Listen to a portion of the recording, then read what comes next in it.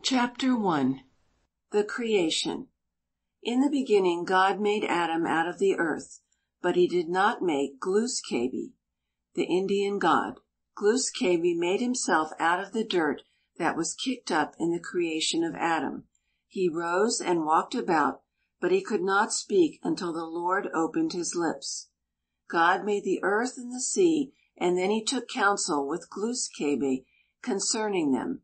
He asked him if it would be better to have the rivers run up on one side of the earth and down on the other. But Glus Kaby said no, they must all run down one way.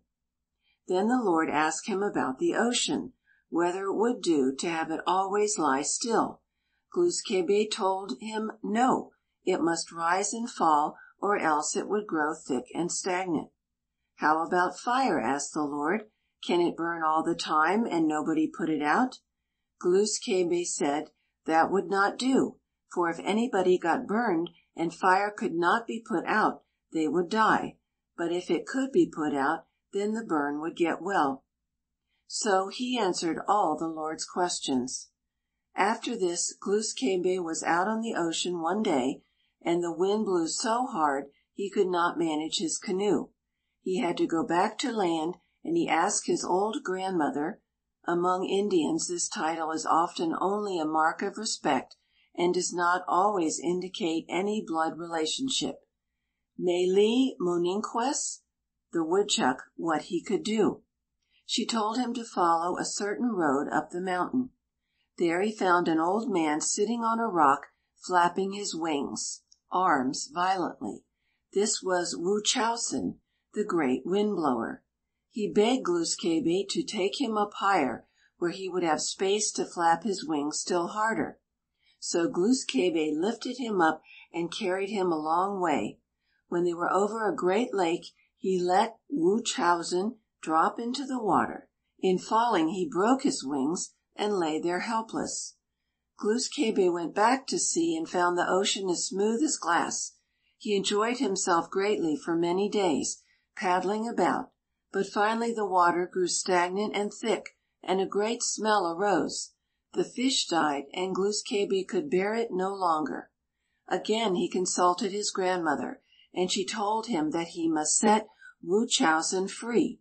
So he once more bore Wūchowsen back to his mountain, first making him promise not to flap his wings so constantly, but only now and then, so that the Indians might go out in their canoes. Upon his consent to do this, Glus Kaby mended his broken wings, but they were never quite so strong as at first, and thus we do not now have such terrible winds as in the olden days. This story was told to me by an old man whom I had always thought dull and almost in his dotage, but one day, after I had told him some Indian legends, his whole face changed. He threw back his head, closed his eyes, and without the slightest warning or preliminary began to relate, almost to chant, this myth in a most extraordinary way, which so startled me that I could not at the time take any notes of it, and was obliged to have it repeated later. The account of Wūchowsen was added to show the wisdom of Glus Kaby's advice in the earlier part of the tale, and is found among many tribes. End of chapter 1.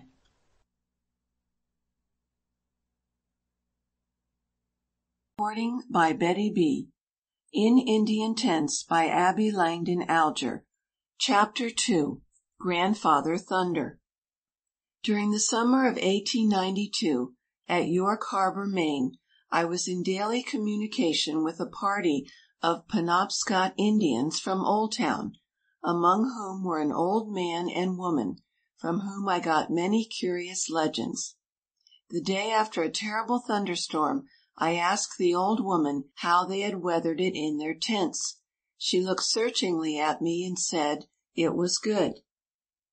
After a moment she added, "You know the thunder is our grandfather."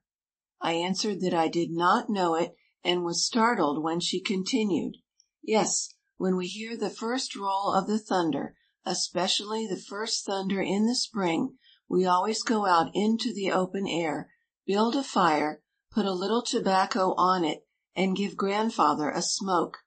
Ever since I can remember, my father and my grandfather did this, and I shall always do it as long as I live. I'll tell you the story of it and why we do so. Long ago, there were two Indian families living in a very lonely place.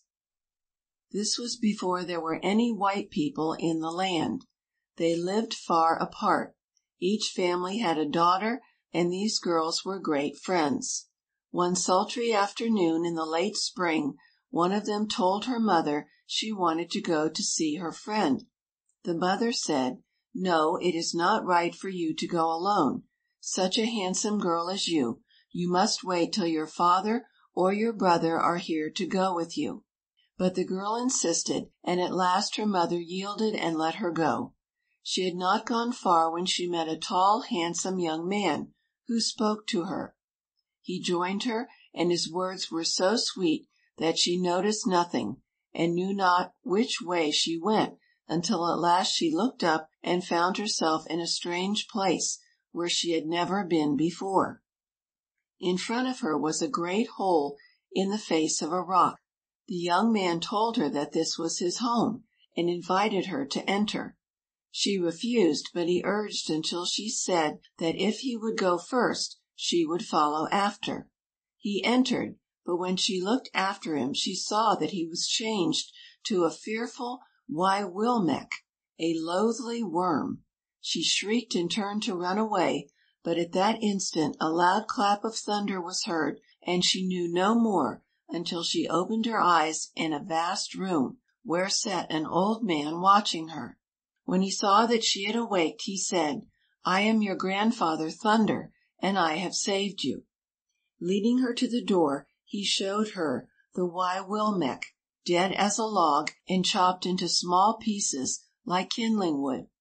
The old man had 3 sons, one named Mdessen. He is the baby and is very fierce and cruel. It is he who slays men and beasts and destroys property. The other 2 are kind and gentle. They cool the hot air, revive the parched fields and the crops, and destroy only that which is harmful to the earth. When you hear low, distant mutterings, that is the old man. He told the girl that as often as spring returned, she must think of him, and show that she was grateful by giving him a little smoke.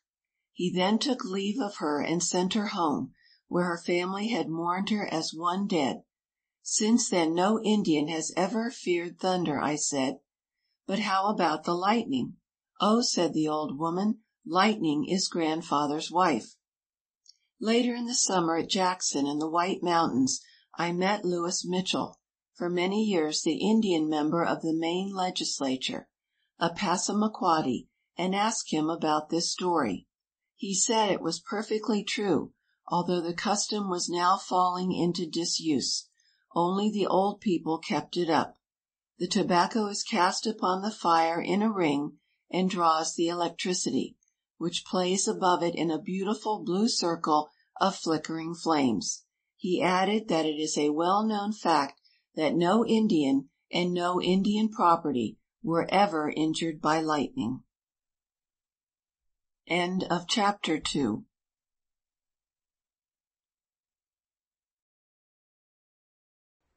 In Indian Tents by Abby Langdon Alger. Chapter 3. The Fight of the Witches. Many, many long years ago, there lived in a vast cave in the interior of a great mountain an old man who was a Kiowakimitiolin, or giant witch. Near the mountain was a big Indian village, whose chief was named Hasagwaki, or Striped Squirrel. Every few days some of his best warriors disappeared mysteriously from the tribe, until Hasagwaki at last became convinced that they were being killed by the giant witch. He therefore called a council of all the most mighty magicians among his followers, who gathered together in a new strong wigwam made for the occasion. There were 10 of them in all, and their names were as follows: Quayabit, the beaver; Moskwi, the woodworm; Kaegsis, the fox; Katechi Atosis, the big snake; Ogwem, the loon, Kusk, the heron, Muin, the bear, Lox, the Indian devil, Gedichiplegan, the eagle, and Wabekeloch, the wild goose.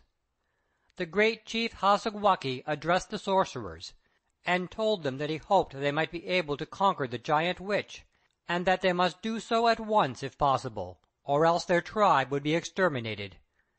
The sorcerers resolved to begin the battle that very night, and promised to put forth their utmost power to destroy the enemy. But the giant witch could foretell all his troubles by his dreams, and that self-same night he dreamed of all the plans which the followers of Striped Squirrel had formed for his ruin. Now all Indian witches have one or more Pohegans, or guardian spirits, and the giant witch at once dispatched one of his Pohegans, little Alumiset, the humming-bird, to the chief Hassagwaki, to say that it was not fair to send 10 men to fight one, but if he would send one magician at a time, he would be pleased to meet them. The chief replied that the witches should meet him in battle one by one, and the next night they gathered together at an appointed place as soon as the sun slept, and agreed that Beaver should be the first to fight. The beaver had Sogolun, or rain, for his guardian spirit, and he caused a great flood to fall and fill up the cave of the giant witch, hoping thus to drown him. But Giant Witch had the power to change himself into a Siguap-Tsagwum, or lamprey eel, and in this shape he clung to the side of his cave, and so escaped. Beaver, thinking that the foe was drowned, swam into the cave, and was caught in a Pahagatuhigan, or beaver trap, which Giant Witch had purposely set for him. Thus perished Beaver, the first magician. Next to try his strength was Moskwe, the woodworm, whose Pohegan is Fire. Woodworm told Fire that he would bore a hole into the cave that night, and bade him enter next day and burn up the foe. He set to work, and with his sharp head, by wriggling and winding himself like a screw, he soon made a deep hole in the mountain side. But Giant Witch knew very well what was going on, and he sent Humming-Bird with a piece of Chugagasqui, or punk, to plug up the hole, which he did so well that Woodworm could not make his way back to the open air, and when Fire came to execute his orders, the punk blazed up, and destroyed Moskwe, the woodworm. Thus perished the second sorcerer. Next to fight was Ktichiatosis, the big snake, who had Amwes, the bee, for a protector. The bee summoned all his winged followers, and they flew into the cave in a body, swarming all over Giant Witch, and stinging him till he roared with pain. But he sent Humming-Bird to gather a quantity of birch bark, which he set on fire, making a dense smoke which stifled all the bees. After waiting some time, Big Snake entered the cave to see if the bees had slain the enemy, but he was speedily caught in a deadfall which the witch had prepared for him, and thus perished the third warrior. The great chief, Hassagwaki, was sore distressed at losing 3 of his mightiest men without accomplishing anything, but still 7 yet remained. Next came Quaegsis, the fox, whose Pohegan was Ktsinochka, or disease, and he commanded to afflict the foe with all manner of evils. The witch was soon covered with boils and sores, and every part of his body was filled with aches and pains. But he dispatched his guardian spirit, the Humming-Bird, to Quilifert, the god of medicine, who gave him the plant Kikayambisan, and soon as it was administered, every ill departed. The next to enter the lists was Ogwem, the loon, whose Pohegan was Katiuk, or cold. Soon the mountain was covered with snow and ice. The cave was filled with cold blasts of wind. Frost split the trees and cracked asunder the huge rocks. The giant witch suffered horribly, but did not yield. He produced his magic stone, and heated it red hot. Still, so intense was the cold that it had no power to help him. Alumuset's wings were frozen, and he could not fly on any more errands. But another of the master's attendant spirits, Lituswagan, or Thought, went like a flash to Suwessen, the south wind, and begged his aid. The warm south wind began to blow about the mountain, and cold was driven from the scene. Next to try his fate was Kosk, the heron, the giant with the heart of ice, who quickly went to work with his big stone hatchet, chopped down trees, tore up rocks, and began to hew a vast hole in the side of the mountain. But the giant witch now for the first time let loose his terrible dog Madasmus, who barked so loudly and attacked Chenu so savagely that he was driven thence in alarm. The next warrior was Muin, the bear, whose Mohegans were Petugan, or thunder, and Pesaquisic, or lightning. Soon a tremendous thunderstorm arose which shook the whole mountain, and a thunderbolt split the mouth of the cave in twain. The lightning flashed into the cavern and nearly blinded the giant witch, who now for the first time knew what it was to fear. He yelled aloud with pain, for he was fearfully burned by the lightning. Thunder and lightning redoubled their fury, and filled the place with fire, much alarming the foe, who hurriedly bade Humming-Bird summon Hapabimo, the giant bullfrog, to his aid.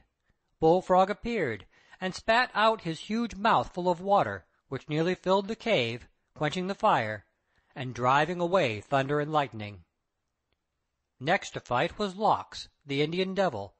Now Lox was always a coward, and having heard of the misfortunes of his friends, he cut off one of his big toes, and when Striped Squirrel called him to begin the battle, he excused himself, saying that he was lame and could not move. Next in order came K'chichplagan, the eagle, whose Mohegan was Aplasumbressat, the whirlwind. When he entered the enemy's abode in all his fury and frenzy of noise, the giant witch awoke from sleep, and instantly Kaplamusuki lost his breath and was unable to speak. He signed to Humming-Bird to go for Kulu, the lord of all great birds, but the whirlwind was so strong that the Humming-Bird could not get out of the cave, being beaten back again and again. Therefore the giant witch bade Thought summon Kulu.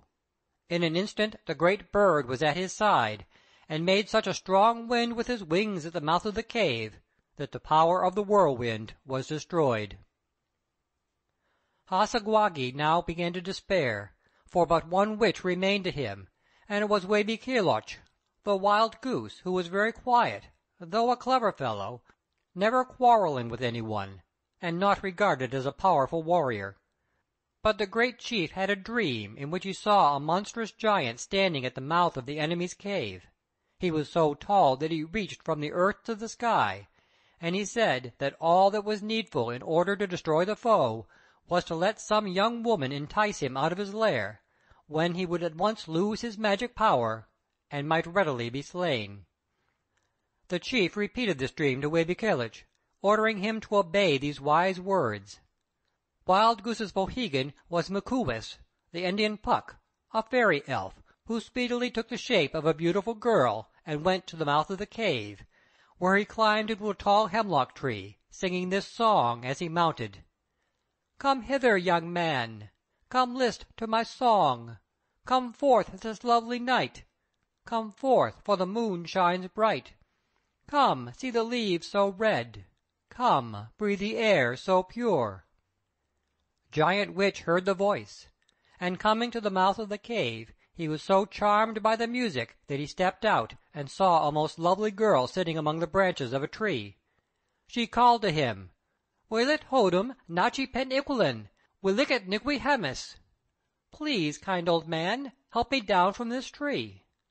As soon as he approached her, Glusquabi, the giant king of men, sprang from behind the tree, threw his Himhagan, his stone hatchet, at him, and split his head open. Thus addressing him, Gluquabi said, "You have been a wicked witch, and have destroyed many of Chief Hassagwag's best warriors. Now speak yet once again, and tell where you have laid the bones of your victims." Giant Witch replied that in the hollow of the mountain rested a vast heap of human bones, all that remained of what were once the mightiest men of Striped Squirrel's tribe. He then being dead, Glusquabi commanded all the birds of the air and the beasts of the forest to assemble and devour the body of Giant Witch. This being done, Glusquabi ordered the beasts to go into the cave and bring forth the bones of the dead warriors, which they did. He next bade the birds each take a bone in his beak and pile them together at the village of Hassagwagi. He then directed that chief to build a high wall of great stones around the heap of bones, to cover them with wood, and make ready Iquanacan, or a hot bath. Then Glus Quabi set the wood on fire, and began to sing his magic song. Soon he bade the people heap more wood upon the fire and pour water on the steaming stones. He sang louder and louder, faster and faster, until his voice shook the whole village, and he ordered the people to stop their ears, lest the strength of his voice should kill them. Then he redoubled his singing, and the bones began to move with the heat, and to sizzle and smoke and give forth a strange sound. Then Glus Quabi sang his resurrection song in a low tone, and at last the bones began to chant with him. He threw on more water, and the bones came together in their natural order, and became living human beings once more. The people were amazed with astonishment at Glus Quabi's might, and the great chief Hassawaki gathered together all the neighboring tribes, and celebrated the marvelous event with a resurrection feast, which lasted many days, and the tribe of Striped Squirrel was never troubled by evil witches for ever afterward. End of Chapter 3. Recording by Todd.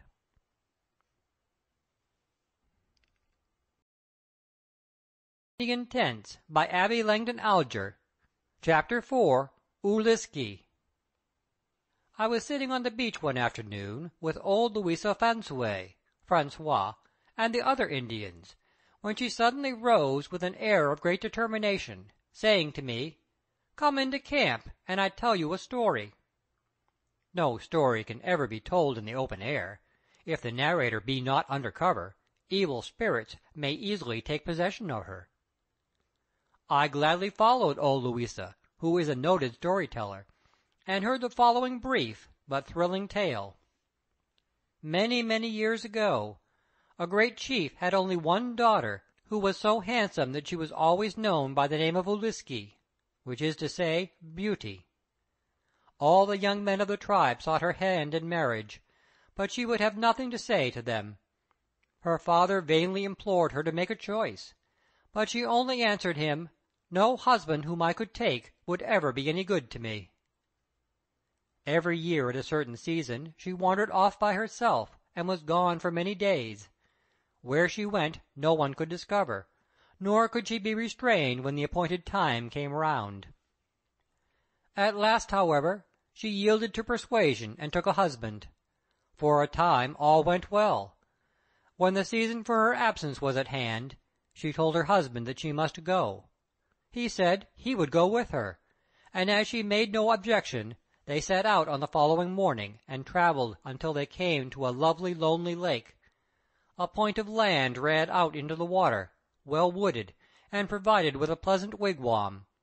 Here Uliski beached the canoe. They went ashore and remained for 2 days and nights, when the husband disappeared. Uliski in due time returned to her tribe and reported his loss. Her father and his followers sought long and anxiously, but no trace of him was ever found. Later on Uliski took a second husband, a third, and a fourth, always quietly yielding to persuasion, and always saying, as at first, that no husband whom she took could ever be any good to her. One after the other visited with her the peninsula in the lake, and disappeared in the same sudden and mysterious way. The fifth husband was known as Uelembek, the handsome, the brave, and he made up his mind to solve the strange riddle of his predecessors. When he and Uliski reached the peninsula, he said that, while she got supper, he would keep on in the canoe and see what fish or game he could find. He went but a little way, then drew the canoe up among the bushes and searched in every direction till he found a well-beaten footpath. "Now I shall know all," he said, and hid himself behind a tree. Soon Uliski came from the wigwam and went down to the water. Undressing herself and letting down her long black hair, she began to beat upon the water with a stick and to sing an ancient Indian song. As she sang, the water began to heave and boil, and coil after coil slowly uprose above the surface a huge Wilwicmica, a loathly worm, its giant horns as red as fire. It swam ashore and clasped Uliska in its scaly folds, wrapping her from head to foot, while she caressed it with a look of delight. Then Uelembek knew all. The Wilwicmica had cast a spell upon Uliski, so that to her it appeared in the likeness of a beautiful young hero. The worm had destroyed her 4 husbands, and had he not been prudent, would have drowned him as well. Waiting until Iliske was alone, he returned to the wigwam before she had had time to wash off the slimy traces of Wilwilmeka's embraces, and charged her with her infatuation. Giving her no time to answer, he hurriedly chewed a magic root with which he had provided himself, flung it into the lake, thus preventing any attack as he crossed the water, got into the canoe, and paddled away, leaving Iliske to her fate, well knowing that as she had failed to supply her loathly lover with a fresh victim, she must herself become the prey of his keen appetite. Rejoining his tribe, he frankly told his story. Even the chief declared that he had done well, and of Iliske nothing more was ever heard. End of Chapter 4. Recording by Todd.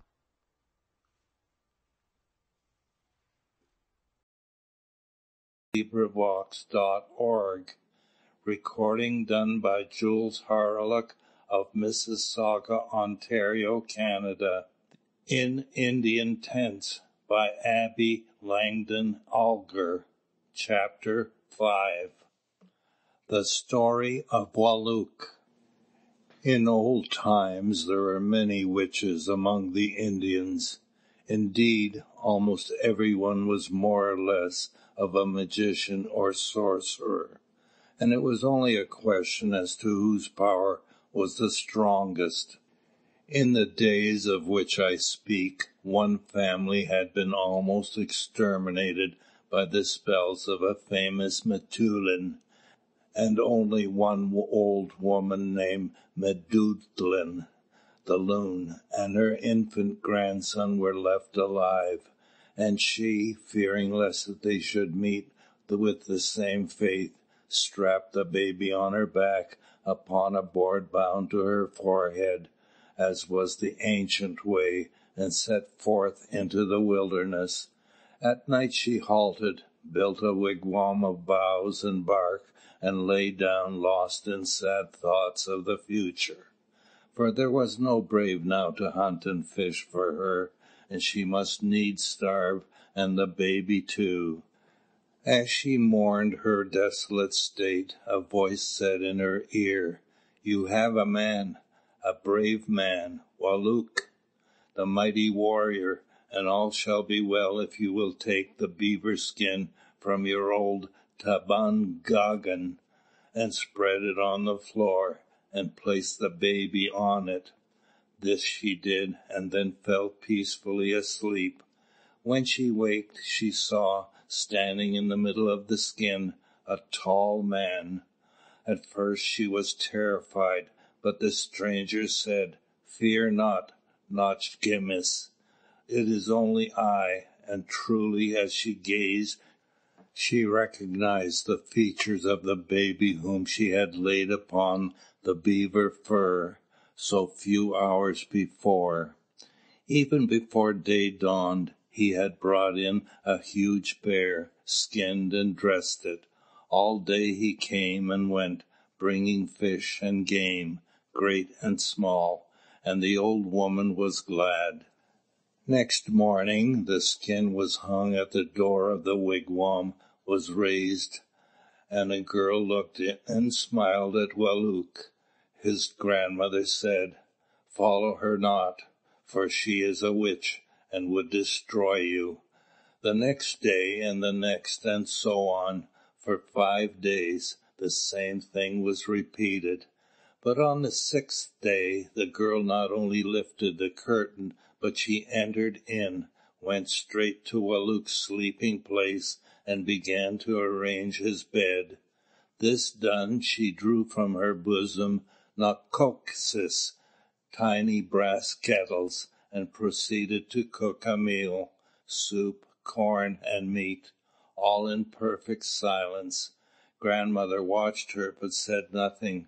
When the meal was cooked, the girl set a birch bark dish before grandmother and Walook, and began to ladle out the soup. Although the kettle was so small that it seemed no bigger than a child's toy, both the dishes were filled and plenty then remained. No word was said, But when night came, the girl laid down beside Walook, and thus, by ancient Indian law, became his wife. Their happy life, however, was of short duration, for the girl's mother, Tamaqui, the weaver, was a mighty magician, and was angry because her daughter had married without her consent. She therefore stole her away and deprived her of all memory of her husband and the past. Walook was determined to recover his bride, and his grandmother, wishing to help him, took from the old bark kettle a miniature bow and arrows. These she stretched and stretched until they became of heroic size. She strung the bow with a strand of her own hair and gave it to her grandson, telling him that no arrow shot from that bow could ever miss its mark. She also dressed him from head to foot in the garb of an ancient warrior, formerly the property of his grandfather, as was the bow. She told him that he had a long, hard road to go, and many trials to overcome, but he was not afraid.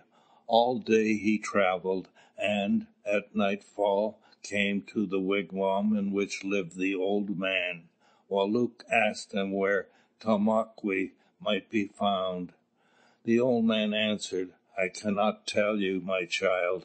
You must ask my brother, who lives farther on. He is much older than I, and he may know. Tonight you can rest here, if you can put up with the hardships of my wigwam." Walook accepted this offer, and the old man began to heap great stones on the fire. It grew hotter and hotter, and Walook thought his last hour had come. But he said to himself, "I can suffer," and he piled more stones on the fire, and built a wall of them about the wigwam, so that it grew hotter than ever. And the old man said, "Let me out, let me out, I am too hot." But Walook said, "I am cold, I am cold." And so he conquered the first magician.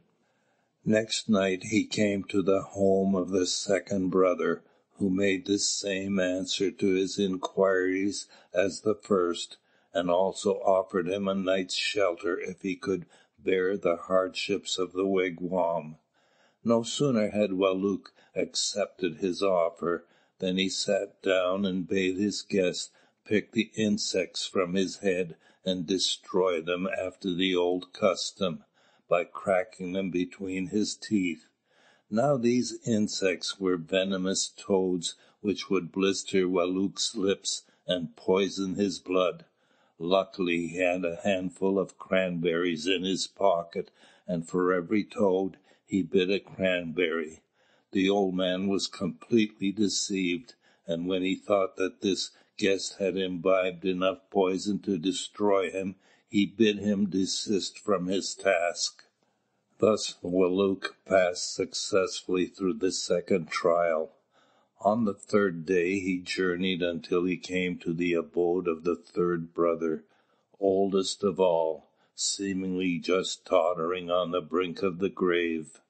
Walook again asked for Tamaqui, and the old man answered, "Tomorrow I will tell you. Rest here tonight, if you can bear the hardships of my home." As they sat by the fire, the old man began to rub his knee, and instantly flames of fire darted from every side. But Walook was on his guard, and uttered a spell which drew the old man slowly but surely into the fire which he had created, and he perished. "Rub your knee, old man," cried Walook. "Rub your knee until you are tired." Next morning, as he drew the curtain, boom, boom, a noise like thunder fell upon his ear. It was the drumming of a giant partridge. Walook fitted an arrow to his bow and shot the bird to the heart, well knowing that it was his wife's sister, Kakakas, the crow, who had come to capture him. Toward evening he reached a great mountain towering above a quiet lake. As he looked, he saw upon the summit his wife, embroidering a garment with porcupine quills, for this was where she lived with her mother. Catching sight of him, she plunged at once into the centre of the mountain, having no memory of her husband. He, however, hid himself, feeling sure that she would come forth again, and being determined to seize her before she could again disappear. Soon, indeed, he saw her, and tried to grasp her, but only caught at her long hair. Instantly she drew her knife, cut off her hair, and vanished into the mountain, where her mother loudly reprimanded her, saying, "I told you never to go outside. You see now that I was right. Nothing remains but for you to go in search of your hair." Next day, therefore, the girl set forth, and on reaching the wigwam of the second old man, her grandfather, for all of the old men were of her kin, the veil was lifted, and she knew that it was her husband who had sought her and stolen her hair. She at once rejoined him. He restored her long locks, and, by his magic power, they again grew upon her head, and for a year all went well. At the end of that time she became the mother of a boy, whom she called Kiuni, the otter. Soon all the game and fish disappeared. Walut went out every day, searching the woods and waters for many miles around, but night after night he came home empty-handed, and starvation seemed very near at hand. Then Not-Jemis, the grandmother, warned them that Tamaqui was bent on revenge, and bade Walut go forth and slay her. She armed him with a bone spear from the old pack kettle, and he travelled to the mountain. It was midwinter, and the lake was covered with clear ice. Deep down beneath the ice a giant beaver swam to and fro, no other than Tamaqui herself. Vainly Wālūt plunged his spear into the depths. Again and again she evaded him, until, in a fury, he cried, "Your life or mine," and at last succeeded in striking her. But so powerful was she that she raised him into the air, using the spear in his hand as a lever, the other end being deep in her side. The result seemed doubtful, but grandmother, who knew all that was passing, flew to her boy's aid, and, in the shape of a huge snake, Atiosis, wound herself about Tamaqui, fold upon fold, and at last conquered the foe and crushed her to death, Wālūt dealing the final stroke. Grandmother hastened home, leaving Wālūt unconscious of the help that she had given him, and found Kiuni gasping with fever. His mother, well aware of all that had passed, through the power of second sight, also knew that the baby's illness was caused by Tamaqui's dying curse. Meantime Wālūt returned, and his grandmother told him that all she could do would be to save him, that wife and child must perish, as indeed they soon did. Not long after, in the early morning, a girl lifted the skin which hung on the opening of the wigwam and looked in. As Wālūt glanced up at her, she fled. He pursued her, but almost instantly lost sight of her. Next day came another girl, to whom he also gave chase, also in vain. On the third morning he was more successful, because this time the girl was more willing to be followed. He tracked her to her home, but did not enter, wishing first to consult his grandmother. She told him that these were the 3 daughters of Modawis, or Famine. The youngest girl, she said, would be a good wife to him, and she directed him, when she came next day, to touch her lightly on the arm. The girl came. He pursued her, and, fleet-footed though she was, he managed to touch her before she escaped into her mother's wigwam. Ere long, to her mother's rage and fury, but much to the delight of her sisters, a little boy was born to her, who, in reality, was Wālūt endowed with this form by his grandmother's aid. No baby, but a strong, brave man. Now, Muldrawi's was a cannibal, and the ridge pole of her wigwam was strung with cups made from the skulls of her victims. Wālūt, seeing these, was at once aware that they were all that was left of those who had fallen prey to the witch's horrible appetite. He resolved to slay her, but, as her daughters had been very kind to him, he wished to spare them, and said to himself, "I wish that a snow-white deer would pass by." Instantly the white deer moved slowly before the door. The three girls sprang after it. Wālūt rose to his full stature, clad in his grandfather's ancient dress. He snatched his timhēgan from his belt, and, with a single blow, laid Modāwes dead at his feet. He then set fire to the wigwam, and returned to Grandmother Loon. When the three daughters of the Muldrawi's gave up their hopeless chase of the enchanted deer and came home, no home was there, only a black heap of ashes. They mourned for their dear baby, whom they naturally supposed had perished in the flames, but they never again found the path which led to Wālūt's lodge. End of chapter 5.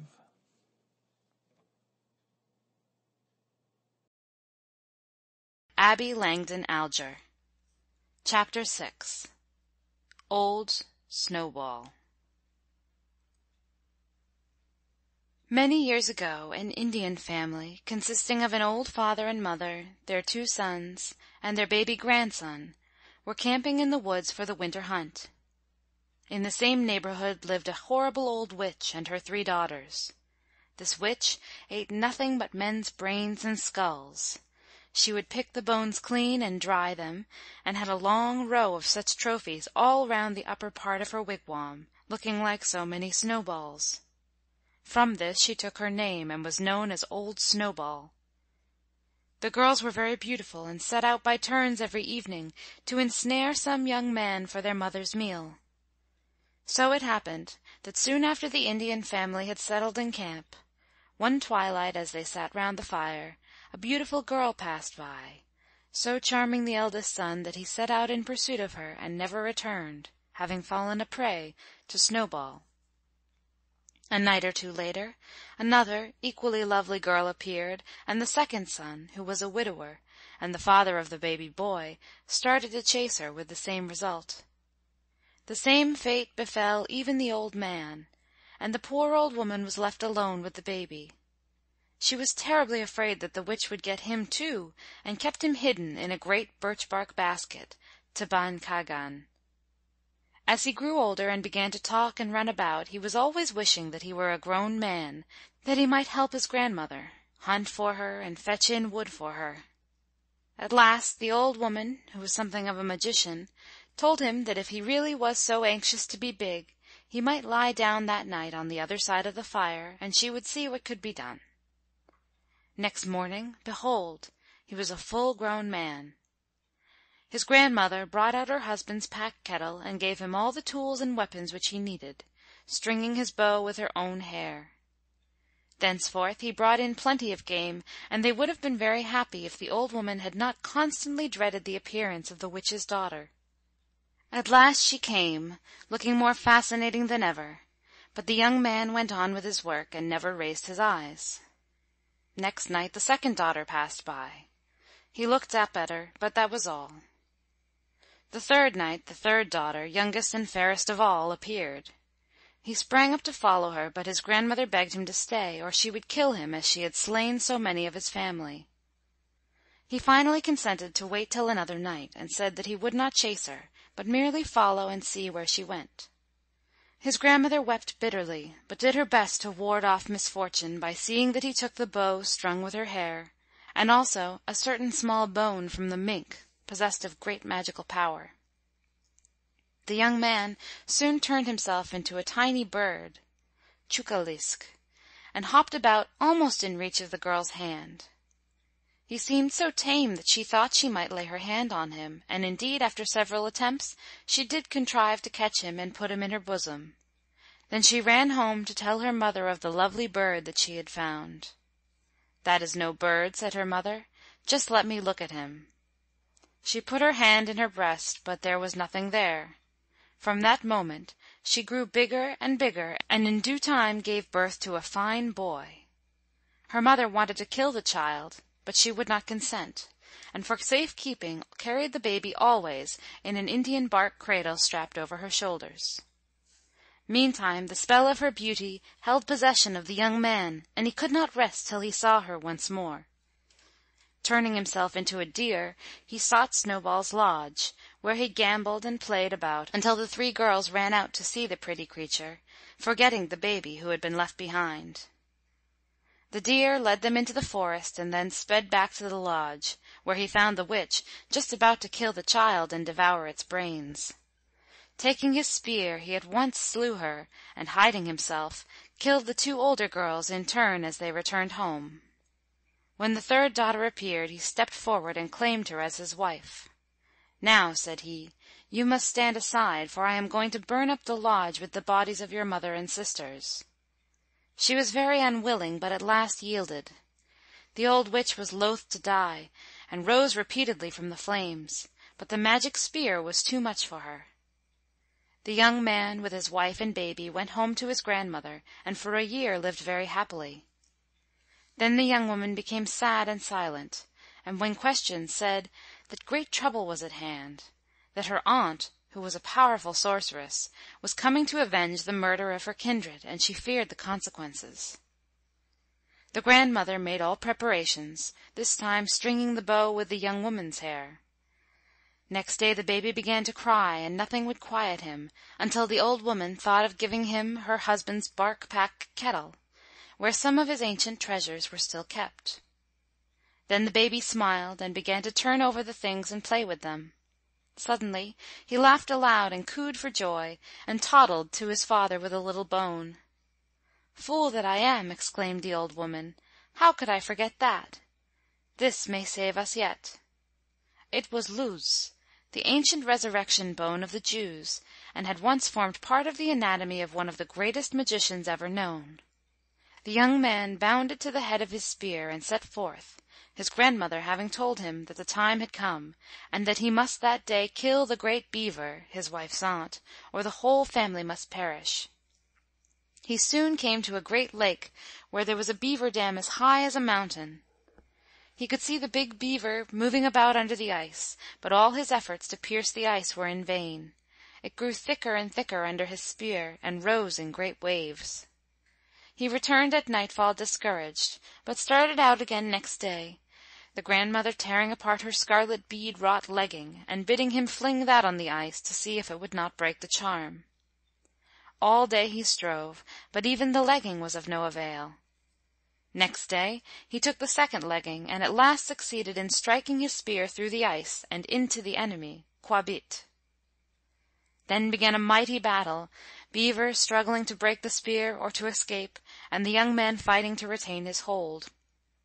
At home the baby began to scream and cry, and the women knew their hero was in danger. The grandmother wept as if her boy were already dead, but his wife said, "Fear not, for I will help him." She flung a handful of magic roots out at the door, and instantly a sheet of water lay there, and she was at her husband's side. She told him not to loose the spear, but to watch well, that she would fight his battle. "If you see me pass under the ice before my aunt, all is well. But if she comes first, she has conquered, and we must all perish. I shall be all white like snow, while she is jet black." The young man stood rooted to the spot, while the ice cracked and heaved with fearful noises. At last the white beaver passed before him under the clear ice, and he knew that victory was his. His wife then told him that there was still another and a more terrible enemy to be conquered before he and his could be safe. This triumph too she gained, though at a fearful cost, for she was never again to see her husband, home, or child. The young man went back to his grandmother with drooping head, and heard how the baby had kept his grandmother informed of the progress of the fight by his changing tears and smiles. And that is all about it. End of chapter 6.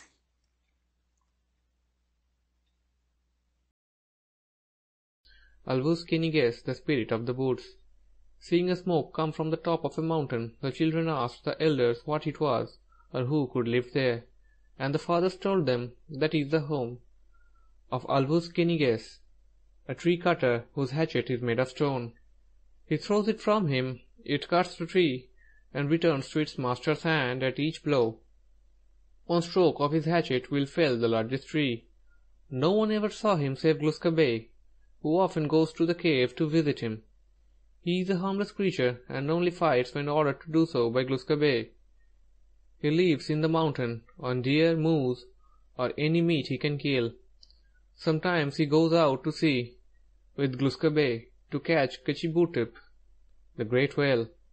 Alvus Keniges and Kiawak once had a big fight, which lasted for 2 days.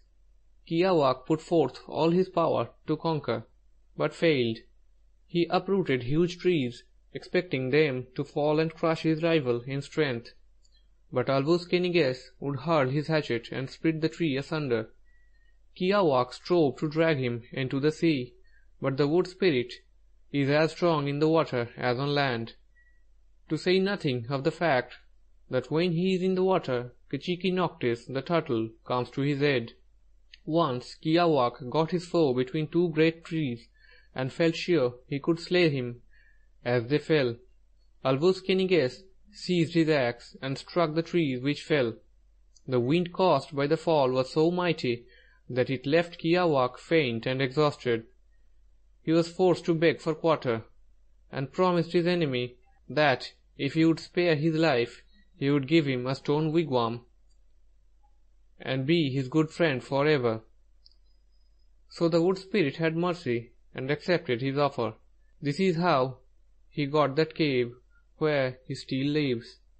This was the answer of the elders to their children's question.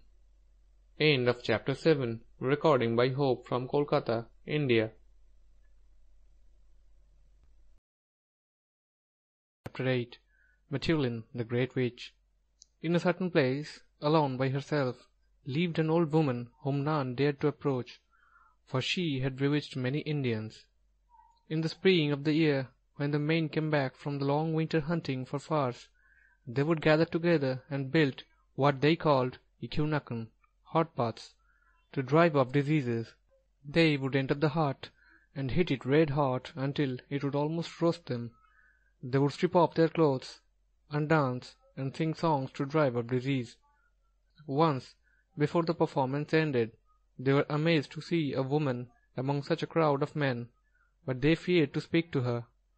One young man laughed when she threw off her clothes. This angered her, and she said, "You laugh at me now, but I will send a flood to destroy you." Then she left the hut. After a time, the youth who had laughed said, "Hark!" All stopped to listen, and they heard the rush of water, and knew the witch had kept her word. The flood was upon them, but the young man was something of a sorcerer too, and had a rattlesnake for Puhagan, or messenger. All witches have at least one Puhagan, in brackets.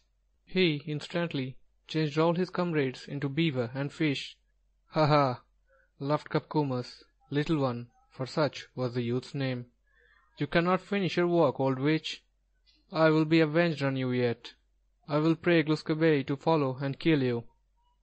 They all swam out of the ikunakan, and when the water ceased to flow, Kapkumas went along the stream and saw a large number of beaver building a house like ikunakan, so he changed them all back to Indians again.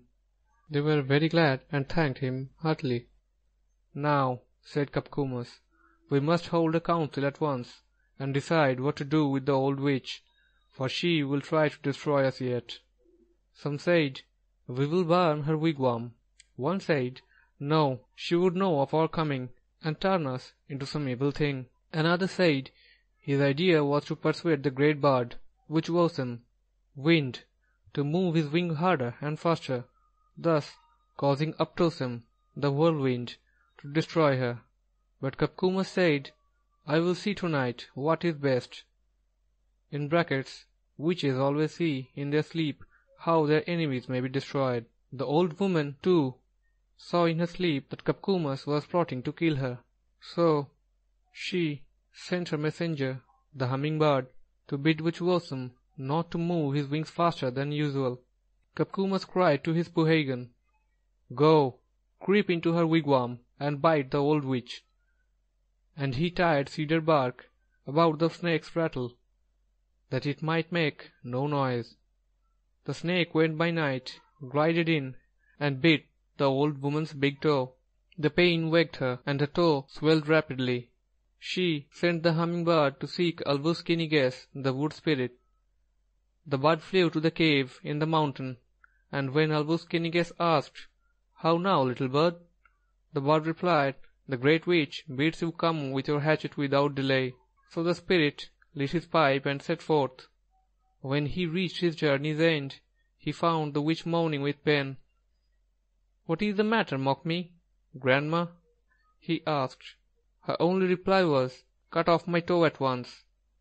He raised his axe, but Kachiki Noctis, the turtle, Gluskabei's uncle, who had been sent by Gluskabei to help Kapkumas, jogged his elbow and the hatchet cut off her leg. Next day, Kapkumas said to his men, We must go and implore Gluskabei to conquer the witch. No one else can do it. So they besought the mighty master to help them. He laughed aloud and said, What? All these strong men, with war clubs, spears, and bows, to slay one poor old woman? Why, my uncle could do the work single-handed. She must die, said Kapkumas. We will send your uncle, the turtle, and let him do the work single-handed. So the turtle set forth once more, but as he is a slow traveller, it took him 2 days to reach the witch's home. What is the matter, grandma? He asked. Alas, she cried, Alvuskiniges has killed me. Turtle then drew his knife and finished her. End of chapter 8. Recording by Hope from Kolkata, India. In Indian Tents by Abby Langdon Alger. Chapter 9. Summer. There lived near Kaisus, the sun, a beautiful woman named Niphon. Summer. She dressed in green leaves, and her wigwam was decked with leaves and flowers of many different sorts. Her grandmother, Sogalun, Rain, lived far away, but when she visited her granddaughter, she always warned her never to go near Let Ogus Nook, the north, where her worst enemy, Bovin, Winter, lived, saying, If you do go, you will lose all your beauty. Your dress will fade, your hair will turn gray, and your strength will leave you. But Niphon paid no heed to her grandmother's warning. One fine morning, as she sat in her wigwam, gazing northward, and saw no signs of Bovin, the sun was shining, and she could see for a long distance. A beautiful region lay stretched before her, broad rivers and lakes, and high mountains. Something within her bade her go forth to see that strange country, so she started on her long journey. She knew that her grandmother could not see her, and though she seemed to hear her say, Do not go near your enemy, he will surely slay you, she did not heed it, but journeyed on and on. The mountains and lakes seemed far away, but she did not lose heart. Looking back, she could see nothing of her own lovely home. The bright sun overhead was the only thing not new and strange to her. She felt a vague sadness and distress, and when once more a voice murmured, Do not go, my daughter, she resolved to turn back. But it was too late. Some unseen power now forced her towards the north. Still the mountains and lakes were as far away as ever. Her dress was beginning to fade, her long hair had turned gray. Her strength was failing fast. The sun, too, had lost his power. And, as she neared her journey's end, she saw that the mountains were but heaps of snow, the beautiful lakes but fields of ice. Meantime, her grandmother, seeing no smoke rise from Nifon's wigwam, grew alarmed, and concluded to visit her. When she got there, she found the wigwam empty, the green boughs on the floor withered and dry, and the leaves faded.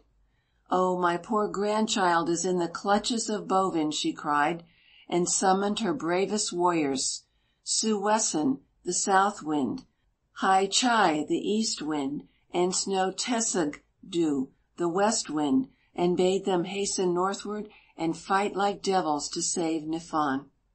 These invisible warriors started on their journey, and as they did so, Bovin felt that something was wrong, and ordered his braves, Letugessen, north wind, and Ilkagessen, northeast wind, to hurry southwards and meet the foe. Sweat began to pour from Bovin's every limb. His nose grew thin, and his feet shriveled away. Another day, and the giants met. Large flakes of snow mixed with raindrops flew in every direction. Sharp gusts of contrary winds were heard. The drops of sweat on Bovin's brow grew larger and larger. By this time the hair on Nifon's head was snow white, and her dress tattered and faded. The roar of the wind grew ever louder and sharper. The snow and rain fell faster and thicker. At last Bovin fell from his place and broke one of his legs, and Nifon knew her enemy was conquered. Bovin bade one of his warriors tell Nifon to depart. He will harm her no more.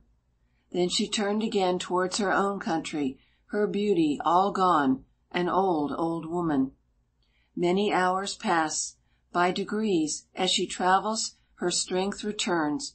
She moves faster, and as the air grows warmer and softer, she feels happier, and begins to look young again. Her hair returns to its natural color, her dress is green once more. She sees the lakes and rivers shining, but it will still be many days before she reaches her wigwam, and she must meet her grandmother before she sees her dear home. At last the air was warm, the clouds grew dark, the rain began to fall, and the wind blew fiercely. Amidst the darkest clouds she saw a large wigwam. She entered, and found her grandmother reclining on a bed of skins, so changed that she hardly knew her. The old woman looked up and said, "My child, you have nearly caused my death. I have lost all my power through your disobedience. I can never help you in your future wars. My great fight with Bovin has taken all my strength. Go, and never depend upon me more." End of chapter 9.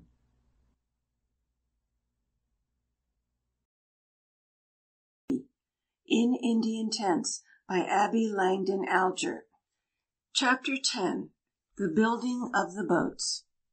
When the water was first made, all the birds and the fowl came together to decide who should make their canoes for them, so that they might venture out upon the water.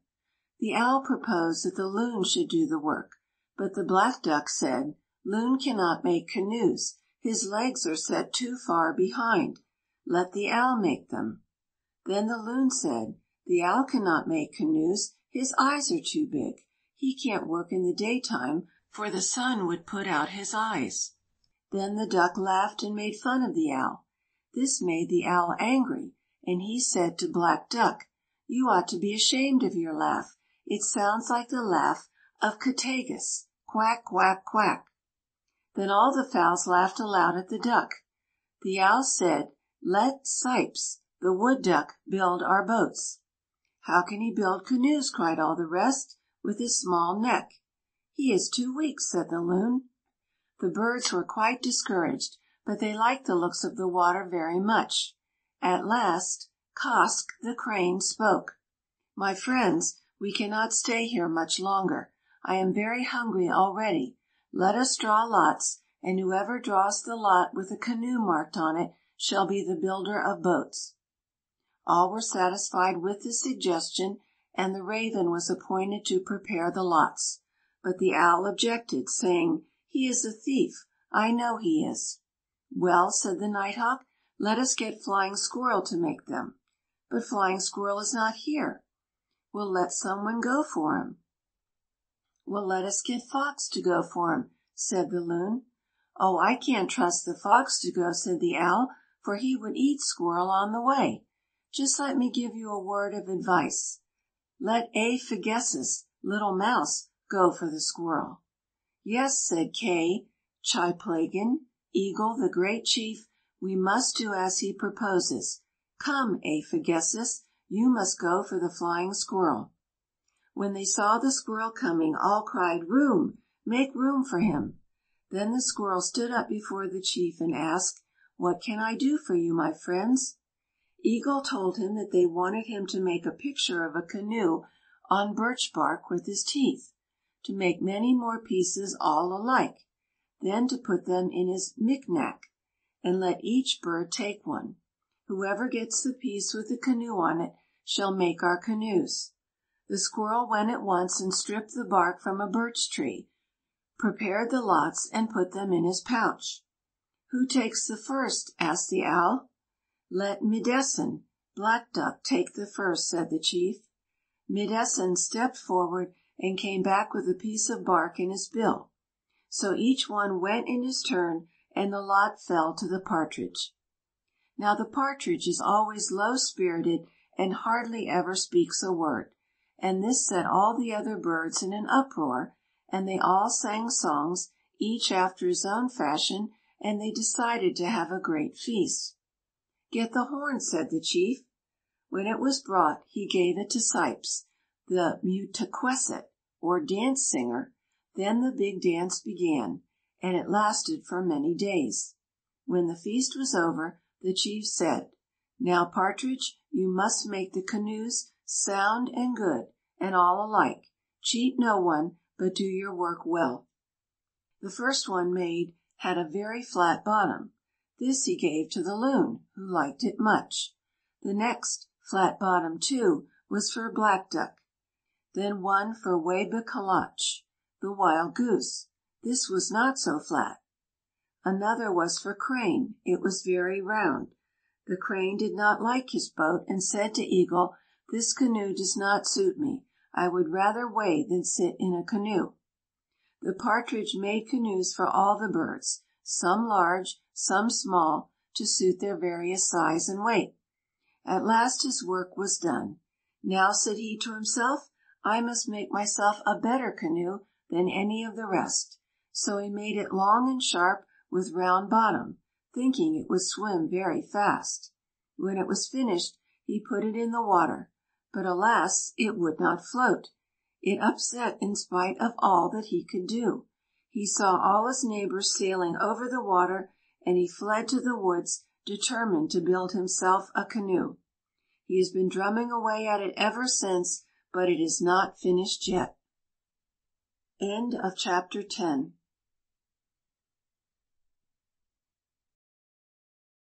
By Betty B. In Indian Tents by Abby Langdon Alger. Chapter 11.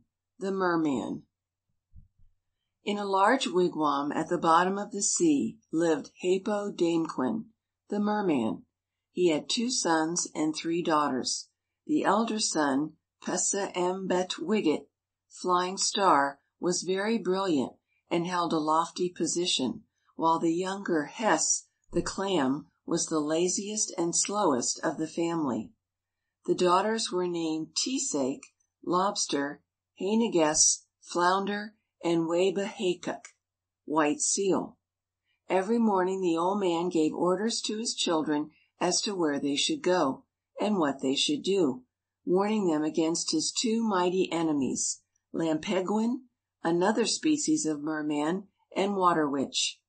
One day, as they were about to go hunting, Flying Star told his brother of a fearful dream that he had had the night before. He dreamed that he and his brother were in a large stone canoe, moving swiftly towards the steep running water falls, when the canoe turned over, and they both went to the bottom of this great Kobskook cataract. They were surrounded by singular beings, whose chief took a Wusapgook rawhide and tied their arms and legs together, then carried them to a strange village where his warriors held council as to what should be done with the sons of Hāpōdāmquen. It was decided to kill them at once, as the best means to destroy the foe, for without Flying Star, Hāpōdāmquen must surely starve. They decided that the older son should be slain by M'dāsmūs, a mythical dog, very large and fierce, and the younger by a war club. Just as they loosed M'dāsmūs, Flying Star awoke. Upon hearing this dream, Hess at once repeated it to his father. Old Hāpōdāmquen knew at once that Āglōfema, the chief of the Lampegwinosis, was about to attack him. He told his children to watch well and stand their ground as long as a breath of life remained. To each he gave careful directions. Flying Star was to take up his position in the clouds, and thence watch the sea. If he saw any strange commotion, or heard any strange noise, he was to fly from the clouds to the sea and kill everything that rose to the surface. Hess the clam was to post himself in the mud at the bottom of the sea, and was told that Hāpōdāmquen would leave his pipe in the north side of the wigwam. If the contents of the pipe were undisturbed, his children might know that he still lived. But if the Nesbequamkil, willow tobacco, were gone, and the pipe was partly filled with blood, they might know that he was dead. "Go, Hess," the old man commanded. "Bury yourself in the mud 5 lengths of your body, and listen well. You will surely hear when the battle begins. Do not try to escape, or you will perish." Tisack, the lobster, was to take up her station halfway between the surface and the bottom, and was cautioned not to rise to the surface at any time. Hāneges, the flounder, was ordered to come to the surface, where she was to watch and follow the little bubbles, for when her father left his wigwam, the bubbles would rise to the top of the water. Wabehakek, the white seal, was the bravest and brightest of the Hāpōdāmquen family. She was to accompany her father to the land of the Lampegwinosis. The old man knew that only the chief and a handful of men would be in the village. The fiercest warriors would be lying in ambush for his 2 sons at the falls, where Flying Star and Clam always went to spear eel. If Hess had failed to tell his father of Flying Star's fateful dream, even now they would both be suffering torture at the hands of the foe. As it was, the old man and his brave daughter would attack the village by night, while the enemy slept and dreamed of battle and war. Hāpōdāmquen always wore his hair very long, streaming behind him 3 times the length of his body. As they neared the village, he felt something heavy clinging to his hair. It was tiny beings, as small as the smallest insect, the Poohegans, or guardian spirits, of the chief of the Lampegwinosis. Little witches who tried by their combined weight to lessen the old man's speed, so that they might gain time to warn their master of the enemy's approach. The Lampegwinosis were taken entirely by surprise. The strongest men were away. Only the old and weak were at home. The great army of Hāpōdāmquen, composed of all the lobsters, seals, flounders, and clams, was at hand, and the battle began. It was a fearful fight, lasting for 2 days and nights. The Lampegwinosis chief tried to escape to the surface, but the waves rose mountain high, and he was always driven back by the watchful flounder. Flying Star slew all those warriors who reached the surface, while White Seal attacked the tiny witches, putting forth all her magic power before she succeeded in subduing them. Then she went to her father's aid. He was almost exhausted, but she directed her sister, the lobster, to bite the hostile chief in his tenderest part, and hang to him until the white seal could put an end to him. Tisac held on, and White Seal killed the foe with one blow of her battle axe. This ended the conflict. Hess remained in the mud, where from time to time he heard his father encouraging his men. When all was still once more, he crawled out and went to his father's wigwam. He was so glad to find the pipe undisturbed that he sang a song of peace. Hāpōdāmquen ordered his warriors to return to their homes until he should again summon them, and he went back to his wigwam, where he found his lazy son Clam still singing. All the bubbles and foam had vanished from the sea. Flying Star and Flounder, coming home, found their father happy, though badly hurt, for he had lost all his beautiful hair in the fight. As the Lampegwinosis braves wended their disconsolate way back from the falls, they saw their old chief with feathers on his head borne off by an animal resembling an otter, whom they recognized as Hākek, the brave daughter of Hāpōdāmquen. They mourned for their chief, but Hāpōdāmquen still lives to destroy little children who disobey their mother by going near the water. End of chapter 11.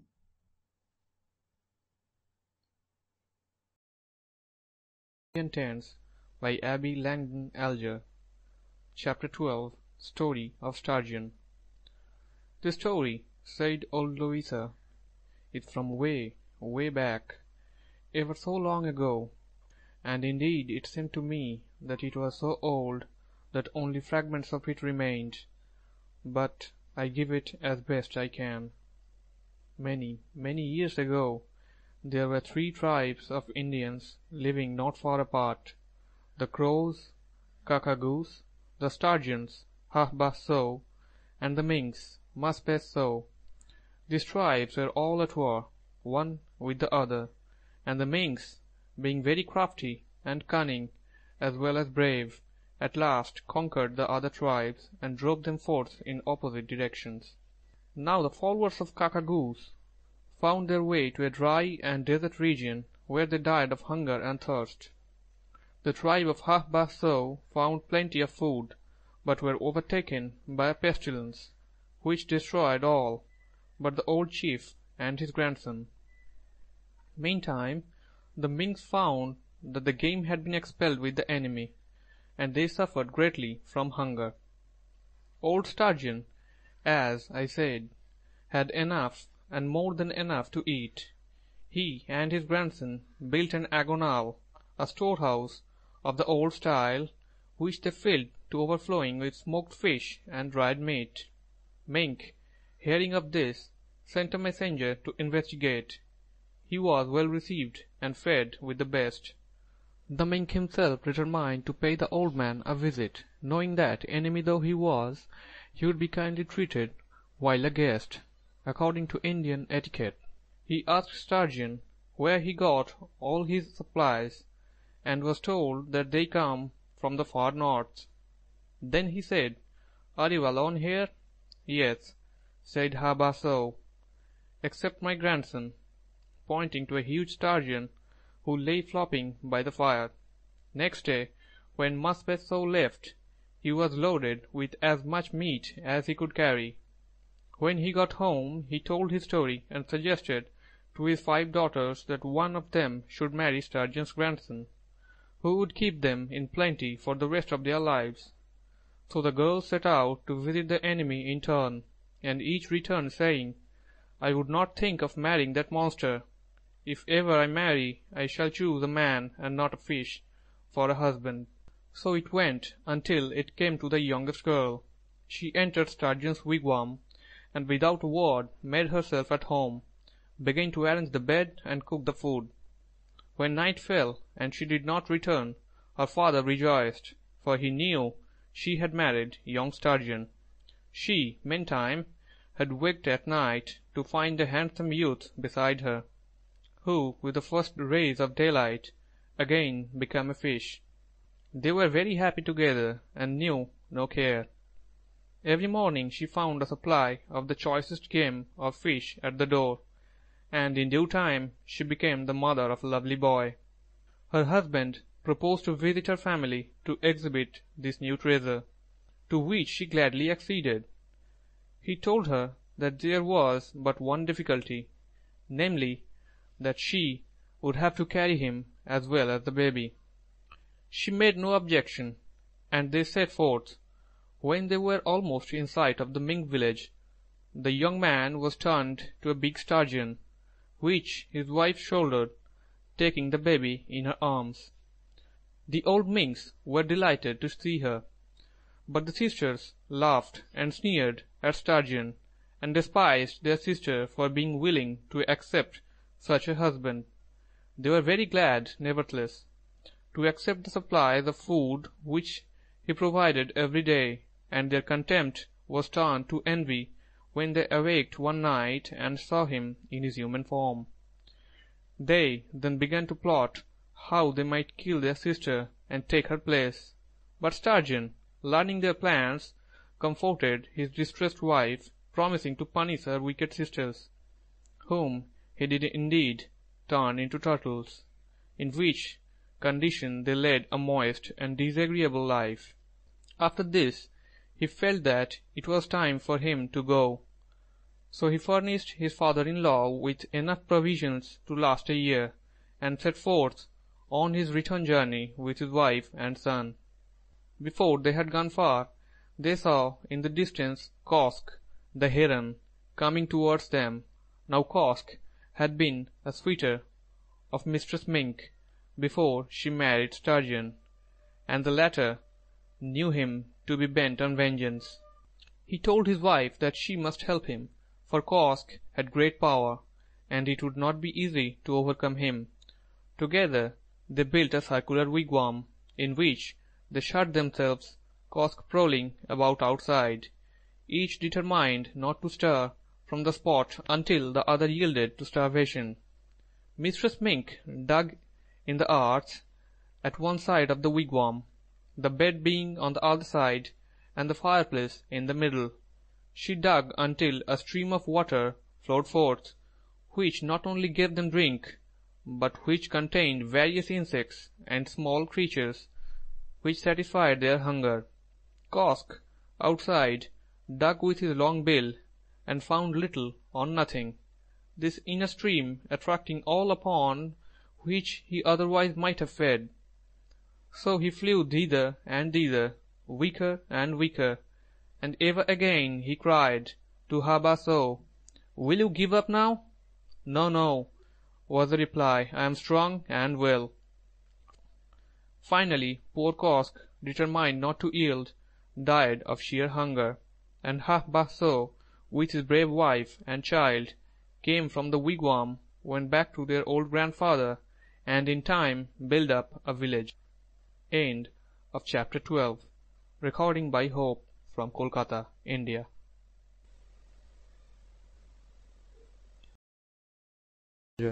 Chapter 13. Grandfather Kiawak. As I was sitting with old Louisa, I showed her an African amulet which I was wearing, made of pure jade, inscribed with cabalistic characters to ward off the evil eye.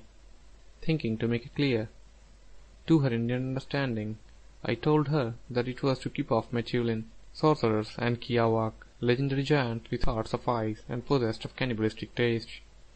She looked very grave, and told me that I did well to wear it, for there were a great many Kiawak in the region of York Harbour, where we were. It was a famous place for them, although they usually chose a colder place, somewhere far away, where it was winter almost all the year. The subject once started, she went on to tell me of an adventure of her father. Years ago, when he was first married and had but one child, a boy about 2 years old, it was his habit to go with his family in a canoe in the late autumn and camp out far up north in Canada, in search of furs and skins for the purposes of trade. He would build a large comfortable wigwam in some convenient place and stay all winter. One year, while hunting, he came across a deep footprint in the snow. 3 or 4 times as large as that of any man. He knew it was the track of a kiawākq, and in terror retraced his steps, and thenceforth carefully avoided going in that direction. In spite of this precaution, however, the creature scented him out, for while he was away from the lodge, a huge monster entered, stooping low to enter, and making himself much smaller than his natural size, as such creatures have the power to do. The poor woman, alone, there with her child, knew him for what he was, and knew that her only hope of escape lay in hiding her fear. So she addressed him as a father, and offered him a seat, telling the little boy to go and speak to his grandfather. She cooked food for Kiawākq, warmed him, and paid him every attention. When her husband returned, she said to him that her father had come to visit them, and he too welcomed the monster, who remained with them all winter, going out to hunt and bringing back moose, bear, and other big game, which the man dressed for him. He seldom spoke, but she often saw him look greedily at the baby, and sometimes he would put one of the boy's fingers in his mouth, as if he could not resist the temptation to bite off the dainty morsel. But he always let the little fellow go unharmed at last. It was no use for the family to think of escape, as he could so easily have overtaken them, and if angered, they knew that he would destroy them. Towards spring he told them that the time had come for them to go. He said that his little finger told him that another and mightier Kiawākq was on his way to fight with him. "You have been good to me," he said, "and I wish to save you. If my enemy conquers me, he will destroy you, so you must go now, before he sees you. If I live, I will come to your village." So the man with his wife and child got into the canoe and paddled away.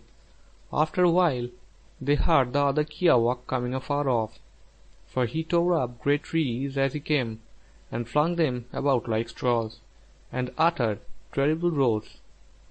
Then they heard the noise of the awful fight, but fear lent speed to their canoe, and they at last lost all sound of the dreadful Kiawākq. They never saw their big friend again, and therefore felt sure that he had perished. But they never dared to go back to that camping ground again. "So you see," said Louisa, "that the Kiawākq really saved the life of my family." End of chapter 13. Recording by Hope from Kolkata. Betty B. In Indian Tents by Abby Langdon Alger. Chapter 14. Old Governor John. All summer I had not succeeded in coaxing a single story out of Louisa, but last week she said, "You come Sunday, I tell you a story." This seemed to be because I told her I was going away. Sunday, when I took my seat in the tent, she said, looking very hard at me, "This is a true story.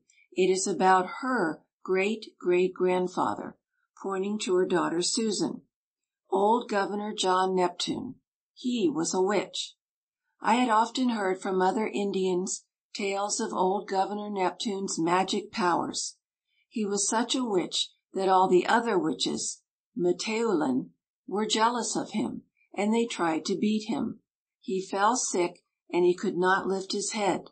So he said to his oldest daughter, he had 3 daughters, "Give me some of your hair." She did so, and he bound his arrowheads and spear with it, and strung his bow with the long, strong black hair. Pretty soon the earth began to heave and rock under him. His daughter told him of it, and he took his spear and stuck it into the ground just where it was beginning to break.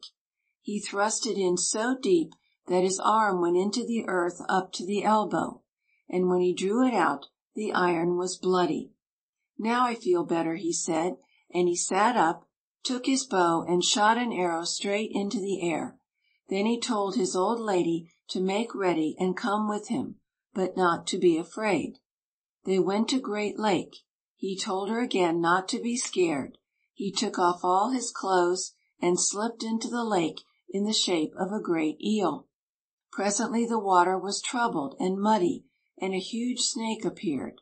The two fought long and hard, but at last the old lady saw her husband standing before her again, smeared with slime from head to foot. He ordered her to pour fresh water on him and wash him clean, for now he had conquered all his enemies. From that day forth they had great good luck in everything. This was in his youth, before he became governor of the Indians of Maine. One time in midwinter his wife had a terrible longing for green corn, and she told him. He went to the fireplace, rolled up some strips of bark, laid them in the ashes, and began to sing a low song. After a while he told her to go and get her corn, and there lay the ears all nicely roasted. He used to make quarters, too. He would cut little round bits of paper, put them to his mouth, breathe on them, then lay them down and cover them with his hand. By and by he would lift his hand with a silver quarter in it. I remarked that he ought to have been a rich man, but Louisa said, oh, he didn't make money, just a few now and then. When he was out hunting in the woods with a party and the tobacco gave out, they would see him fussing round after they went to bed, and then he would hand out a big cake of tobacco. Louisa said several times, as if she thought me incredulous, "This is a true story. The old lady told me about the corn herself, and she was the mother of my brother Joe Nicola's wife. She was a witch, too." I asked Louisa when and how the Indians learned to make baskets, and she said they always knew. When Glūs kābé went away he told the ash tree and the birch that they must provide for his children, and so they always had, by furnishing the stuff for baskets and canoes. End of chapter 14.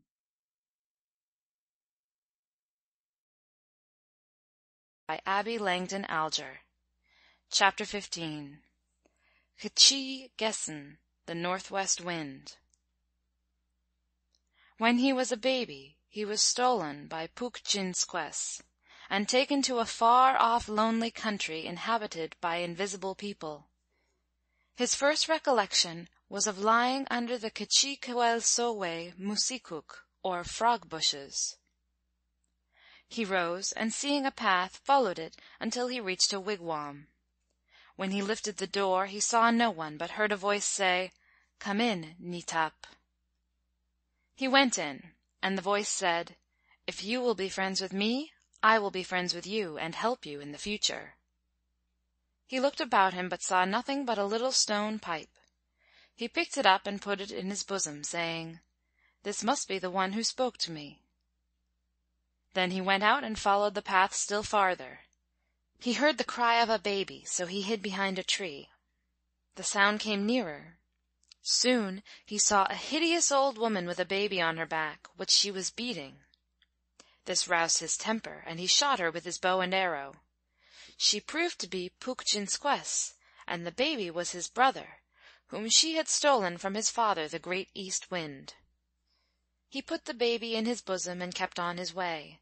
The baby said to him, "There is a camp ahead of us, but you must not go in, for the people are bad." To this he paid no heed, and when he came to a large, well-built wigwam, he was eager to see who the bad folks were. He found a crack, and looking through it, he saw a good-looking man with cheeks as red as blood, who said, "Come in, friend." They talked and smoked for some time, then the strange man, whose name was Sūwessen, the southwest wind, said, "Let us wash ourselves and paint our cheeks." They did so, and then kept on talking, but every few moments the good-looking man would start up and say, "Let us wash ourselves."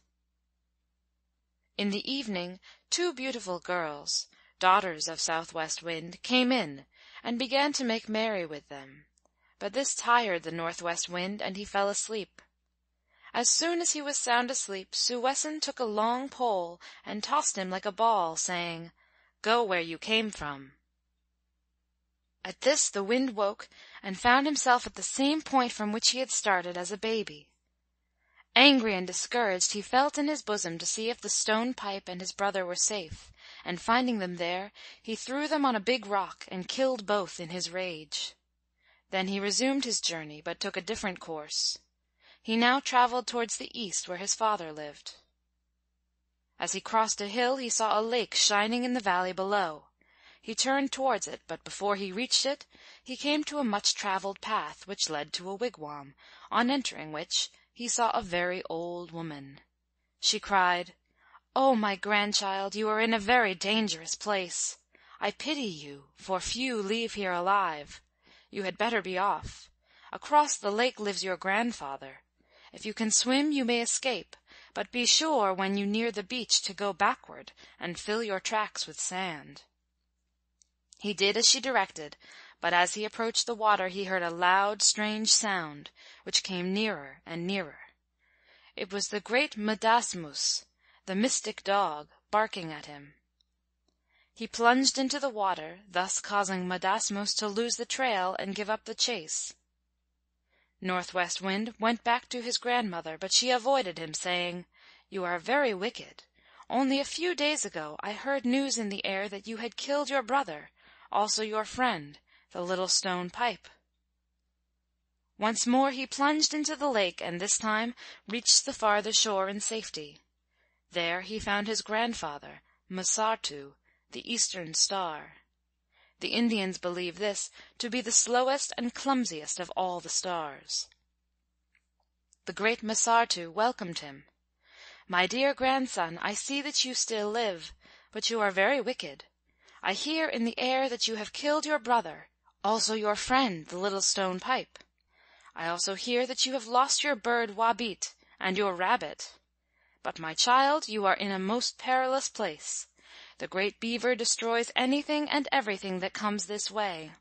If you need help, cry aloud to me. Perhaps I can aid you." As soon as night came on, the water began to rise rapidly, compelling Northwest Wind to climb into a tree. The beaver soon found him out and gnawed the tree with his sharp teeth. Northwest Wind thought his end was near and called aloud, "Grandpa, come." Masartu answered, "I'm getting up." "Come, Grandpa." "I am up now." "Oh, Grandpa, do come." "I am putting on my coat." "Hurry, Grandpa." "I put my hands in the sleeves." By this time the tree was almost gnawed through, and the water was rising higher and higher. He called again, "Come, Grandpa, come." "I have just got my coat on." "Make haste, Grandpa." "I will put on my hat." "Hurry, Grandpa." "I have my hat on." "Make haste, Beaver has almost reached me." "I am going to my door." "Faster, Grandpa." "Wait till I get my cane." "Be quick, Grandpa." "I am raising my door." At this, daylight began to break, the water went down slowly, and the beaver departed. The Wind's grandfather had saved him. He hastened to the old man, who told him that close by there was a large settlement, whose chief was the great Kulu. "It is he that stole your rabbit and your bird Wabit." Northwest Wind now turned his footsteps toward the west. He soon heard a chopping, and came where there were many men felling trees. He asked how far it was to their village, and they replied, "From sunrise till noon," meaning half a day's journey. Then he met men with feathers on their heads, and he asked these where their village was, where they were going, and what they were doing. One of them said, "We are hunting game for our great chief Kulu." While he was talking with one of the men, the rest went on, and the Northwest Wind said, "You had better turn back with me, for I am going to visit your chief Kulu." "How shall I disguise myself so that he may not know me?" "I will do that for you," said the Wind. He took him by the hair and pulled out all the feathers. "Now we can visit the chief." When they reached the village and were going into Mali Moninqueswal, Mistress Molly Woodchuck's hole, she shrieked aloud. By this the chief knew that she was visited by strangers, so he sent servants to learn who was there. They returned and said, "2 very handsome youths." At this every young woman in the village went at once to see them, the chief's daughters with the rest, and these latter fell in love with the strangers and married them. Northwest Wind said to his new friend, When we go with our wives to their father's wigwam, they will put a rabbit under your pillow, and under mine a bird. Then I will turn myself into a raven. Do you seize the rabbit, I will take the bird. Throw your arms about my neck and hold fast to me." They did as he planned, and he flew out through the smoke-hole, crying, "K'chee jagok." When he reached his grandfather, he found his wife there before him, for she had turned herself into Lituswagan, or Thought, the swiftest of all travellers. The Eastern Star told Northwest Wind where he might find his father. Then he took out his tobacco to fill his pipe. "Oh, Grandpa, give me some of that." "No, my dear, I have had this ever since I was young, and I have but a small bit left." "Well, Grandpa, tell me where I may go to find it." "You cannot get it," said M'Sārtū. "Away off on that high point where no trees grow, there is a smooth rock. On that rock you will see my footprints. Thence you will see a man looking about him all the time. He guards the spot so faithfully that none may pluck a leaf." Northwest Wind at once set out in search of the tobacco. He found his grandfather's tracks on the rock, and gazing eastward he saw a man looking in every direction. This was a powerful witch, who had never been conquered. Every time the witch turned his back, the wind crept a little nearer, until he was within a few feet of his enemy. When the witch turned, and found the wind close behind him, he asked, in a voice so terrible that it cracked the rocks, what he wanted there. "I want a piece of tobacco," said the wind. The witch gave him a pinch of dust. "I don't want that," said the wind. "Give me better." At this the witch seized him and tried to throw him over the cliff where there were piles of bones of his victims. As he threw him off, the wind again became a raven, sailed about in the air until he got the tobacco leaves, then hastened back to his grandfather. The Eastern Star was so pleased that he called his old friend the great grasshopper to come and share with him.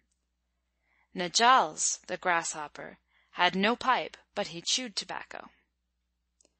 The Northwest Wind then set out to visit his father, the great East Wind, but found that he had been dead so long that the ground had sunk 4 feet, and the wigwam was all decayed.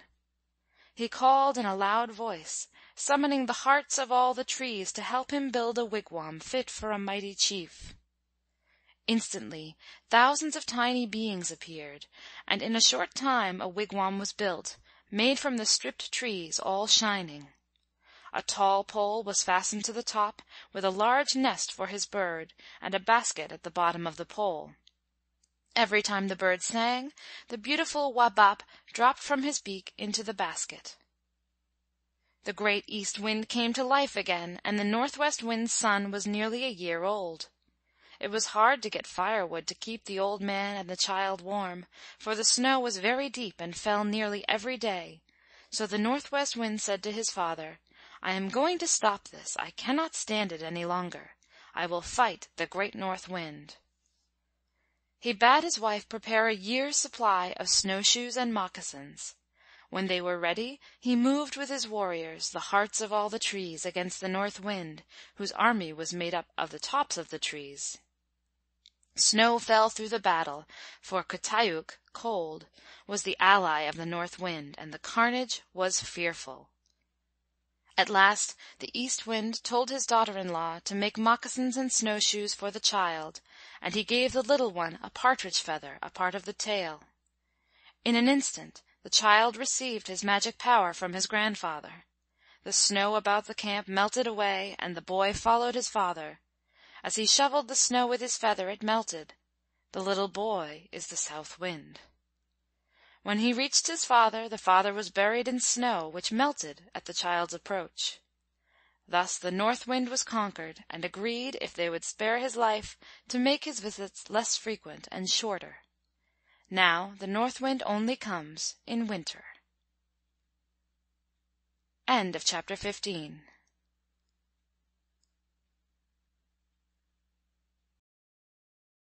By Betty B. In Indian Tents by Abby Langdon Alger. Chapter 16. Big Belly. There was once an old hunter called Mawquejess, who always carried a kettle to cook his mishwagon food. When he killed an animal, he would build a wigwam on the spot and stay there until the meat was all eaten. He always made it into soup and called it mkesabum, my soup. He had eaten soup until his stomach was distended to a monstrous size. From this he took his name of Mawquejess, big belly. One day he saw a wigwam and went to the door to see who lived in it. He found a boy, who made friends with him and invited him in. But the door was too small for his big stomach, and the boy was forced to remove the side of the wigwam to accommodate it. They were very happy together, and Mawquejess did nothing but care for the camp while the boy did the hunting.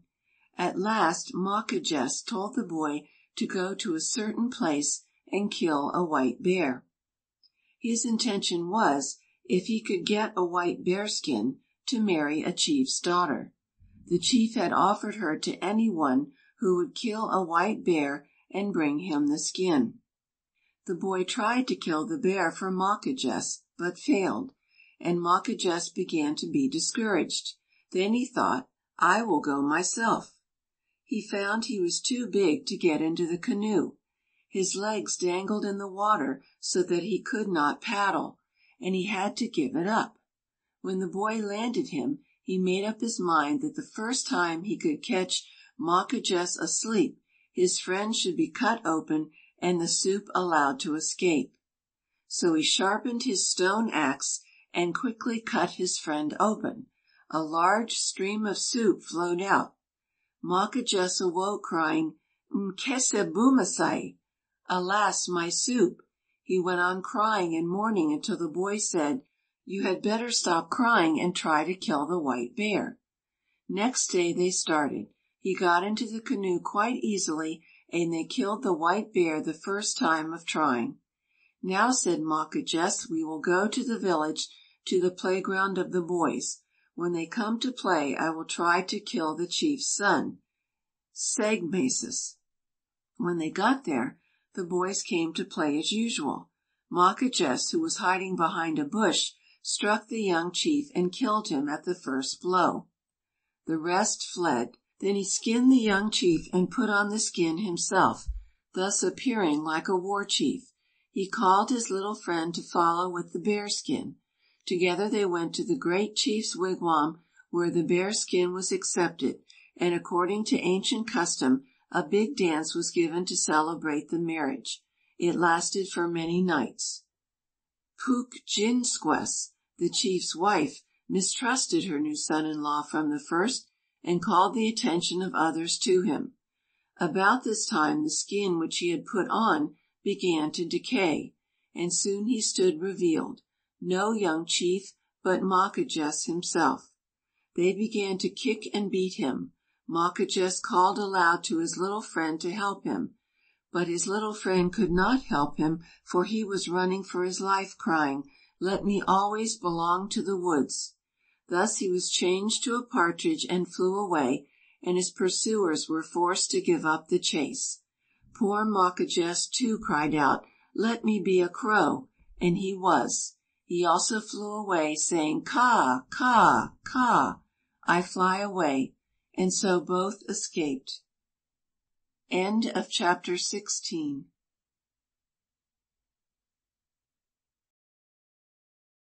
B. In Indian Tents by Abby Langdon Alger. Chapter 17. Chibalok, the Spirit of the Air. This being has no body, but head, legs, heart, and wings. He has power in his shriek, Wasquillamit, to slay any who hear him. His claws are so huge and so strong that he can carry off a whole village at once. He is sometimes seen in the crotch of a tree, and often flies away with an Indian in his clutch. Some have become blind until sunset after seeing him. In his fights with witches and Kiawake, he always comes off victorious. He never eats or drinks, but lives in a wigwam in mid-air. Once, Wūchowsen, The great wind bird went to visit him, saying, "I have always heard of you, but never had time to visit you. I have always been too busy." "Well," said Chībaloch, "I am glad to see you, and like you very well. You are the first and only visitor I have ever had. I have but one fault to find with you. You move your wings a little too fast for me. Sometimes my wigwam is almost blown to pieces. I have to fly off for fear it will fall, and I shall be killed." "Well," said Wūchowsen, "the only thing for you to do is to move away. You are rather too near me. You are the nearest neighbor that I have. If I should stop flapping my wings, my people would all die." "I cannot move," said Chībaloch. "That is the one thing that I cannot do. If you move your wings faster than I like, I will destroy you and all your people." "Ha, ha," said Wūchowsen, "Glūs kābé will defend me and mine." "There you are mistaken, for Glūs kābé dare not fight me, and he does not like your wings any too well himself. He often says that he cannot go out in his canoe to kill wild fowl because your wings go so fast. Did not Glūs kābé visit you once and throw you down?" "Yes, he did, but he soon came back and set me up again," said the Wind Spirit. End of chapter 17.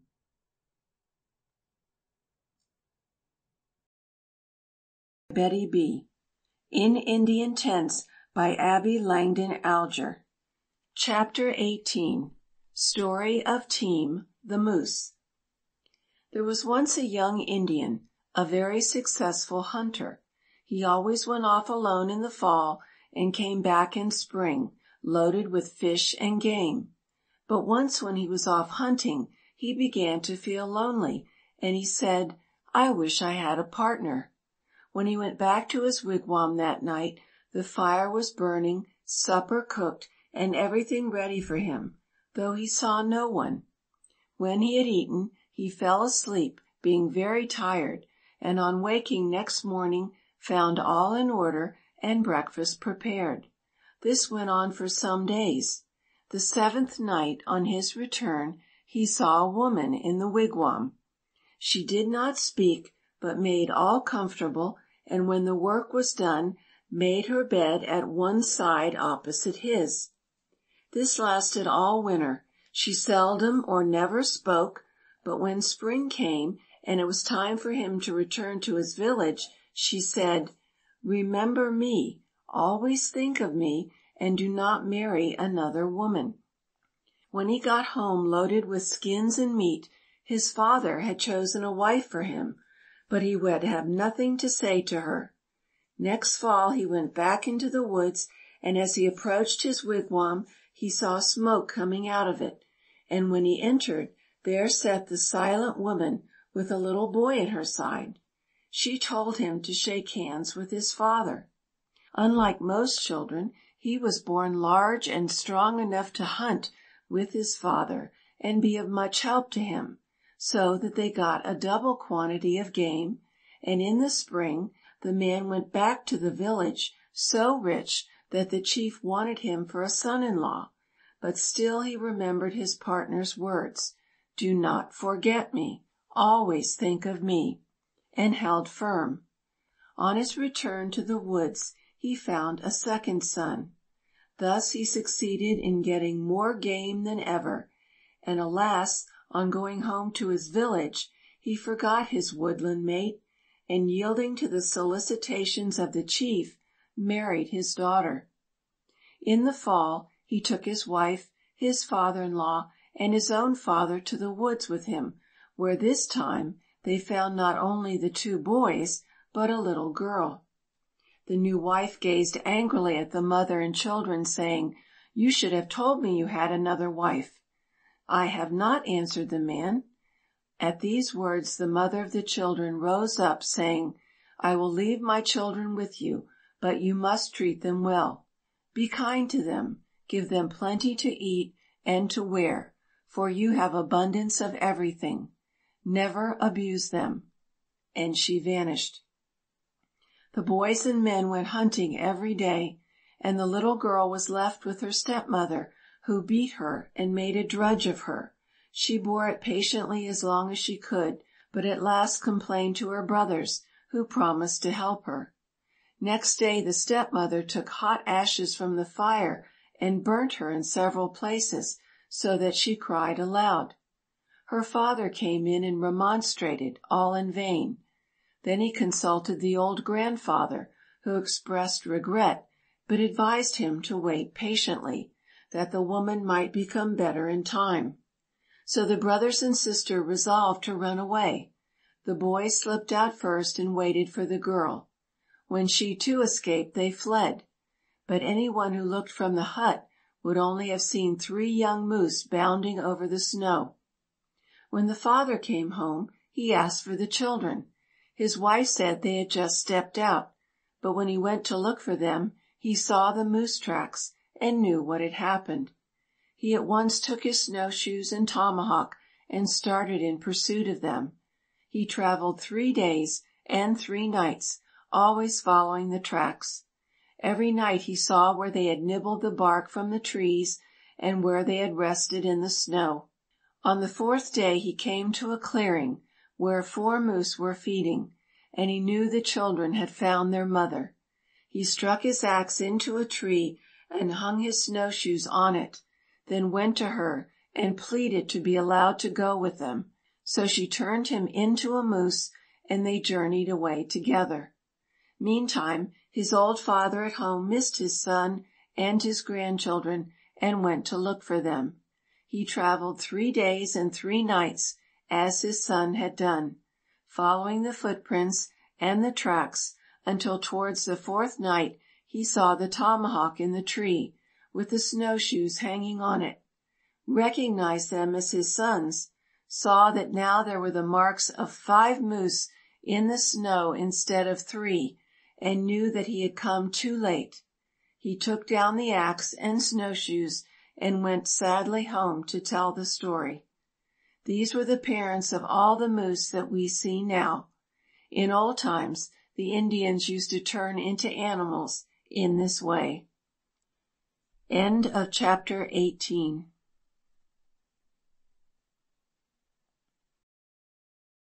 Recording by Betty B. In Indian Tents by Abby Langdon Alger. Chapter 19. The Snake and the Porcupine. There were once 2 men who lived a long way apart. One was poor and had nothing but his hunting grounds. The other was rich, but he wanted the poor man's land. The poor man's Poohegan, or attendant spirit, was a snake. The rich man's Poohegan was a porcupine. The porcupine went to visit the snake, but at first the snake refused to let him in, saying, "I will stick my arrow into you." The porcupine said, "Then I will stab you with my sword." The snake said, "My arrow has only 1 barb, but it is a good one," and he ran out his tongue to show the barb. The porcupine said, "My tail is full of swords, but I will guard them very carefully if you will let me come in, for my home is far away." The snake said, "I am here with my children and am very poor. It is not for the rich to come to the poor for help, but rather for the poor man to visit the rich. If one of my children were to go to your house, you would kill him. Then why do you come here?" However, the porcupine promised so fairly that the snake at last let him in. All went well at first, but in the morning the porcupine began to quarrel, killed the whole snake family, and took possession of their land. End of chapter 19.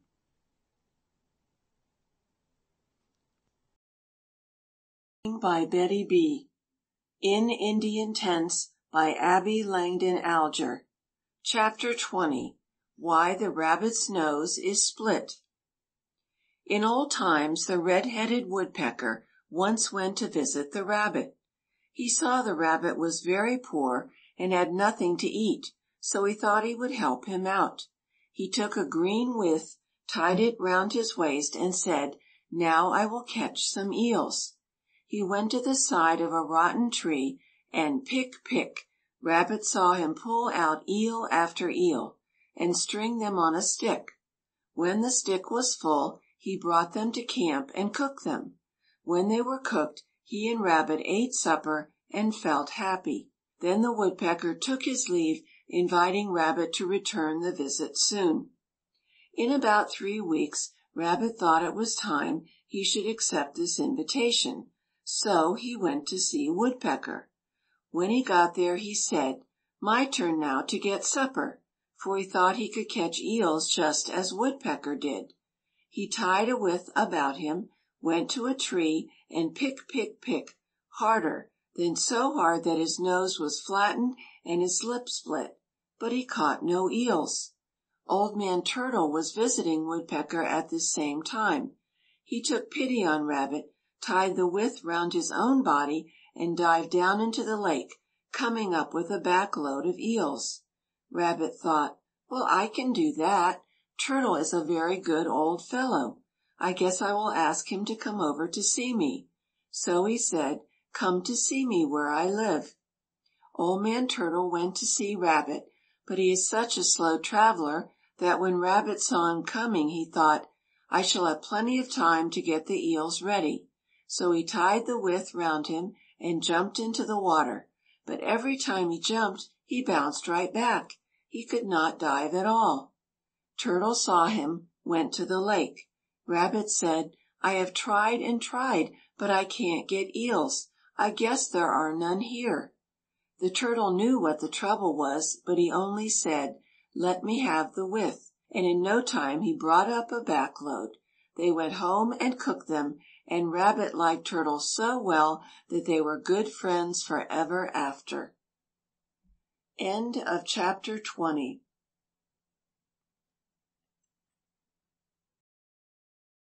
LibriVox.org.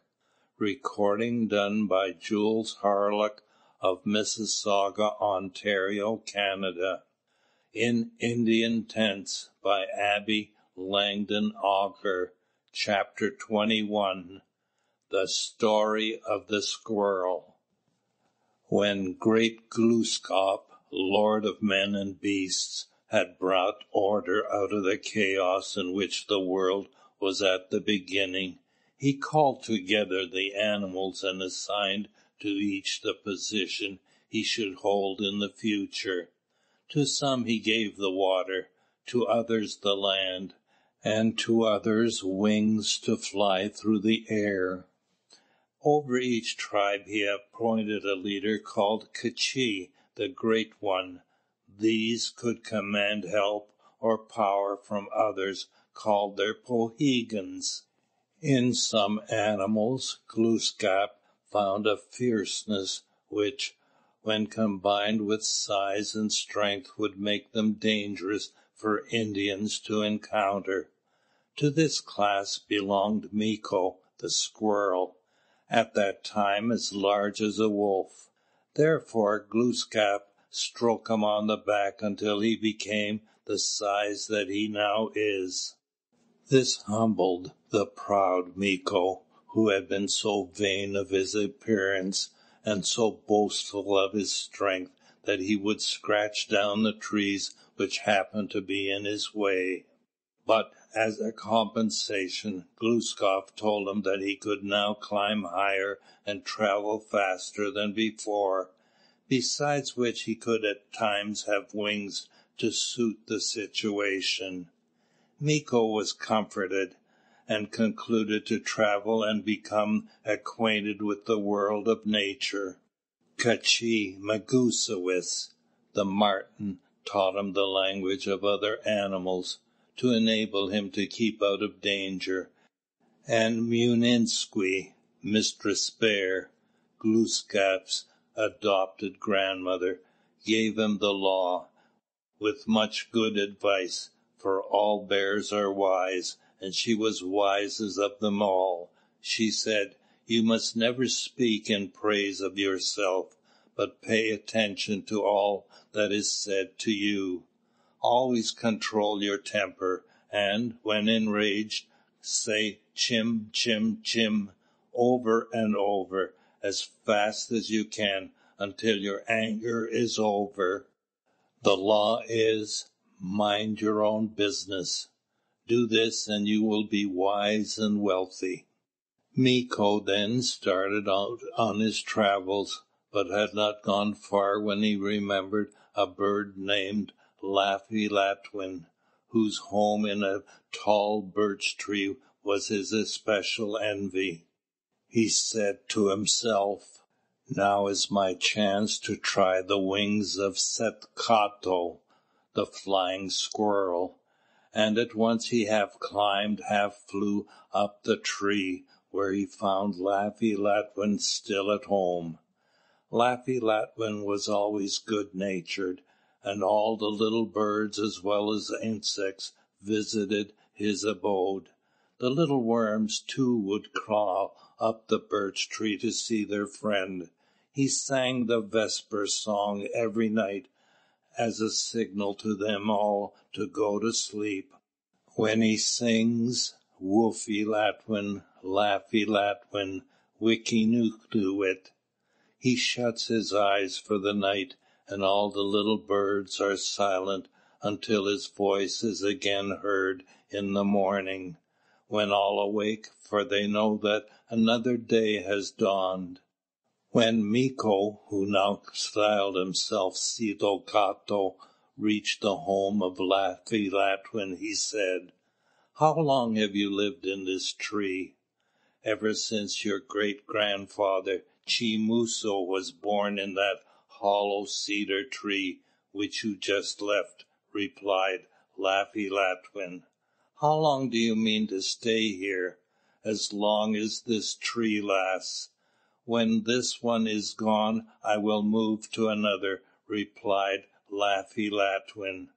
But Miko, or Sitokato, as we must now call him, had never before been so high above the ground, and though the home of Laffy Latwin was cold and damp, he was greatly pleased with the situation, and wished to build a house for himself in the very same hole. So he said, "My friend, you have lived here long enough. You had better move out and let me move in." Laffy Latwin was troubled, yet he answered in his usual good-natured way, "Mequinsis, my grandchild, I cannot go. If I were to move away, all my friends would miss me. They could not hear my song as well from any other tree. Besides, you are young and are nimbler than I.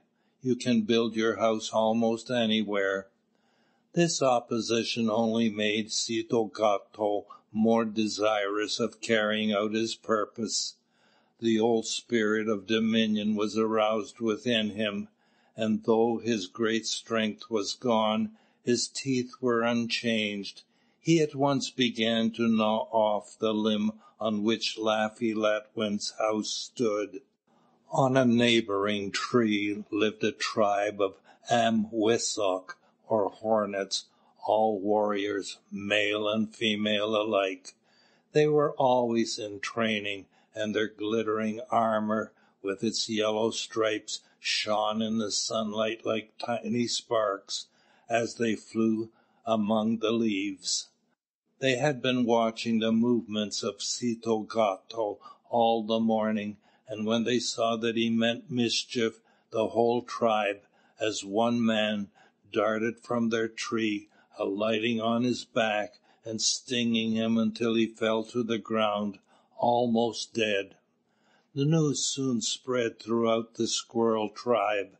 The flying, the grey, the striped, and the red squirrels hastened to his rescue. They held a council, and resolved that Laffy Latwin must be removed, even if they had to kill him. They all marched to the foot of the birch tree, but found that the only way to reach him was from the trunk of the tree. Meantime, the hornets had summoned their friends, the black flies, the midges, and mosquitoes. When the chief of the squirrels gave order for the battle to begin, his followers made a rush for the tree, but only a few could go up at once, and the bees, flies, and midges would strike them with sharp spears forcing the squirrels to retreat before they were halfway up. Thus the battle went on until sunset.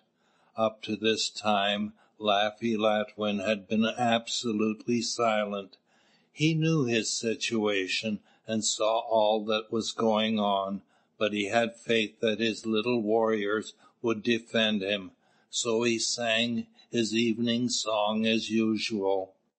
Woofy Latwin, Laffy Latwin, Wikinukuwit.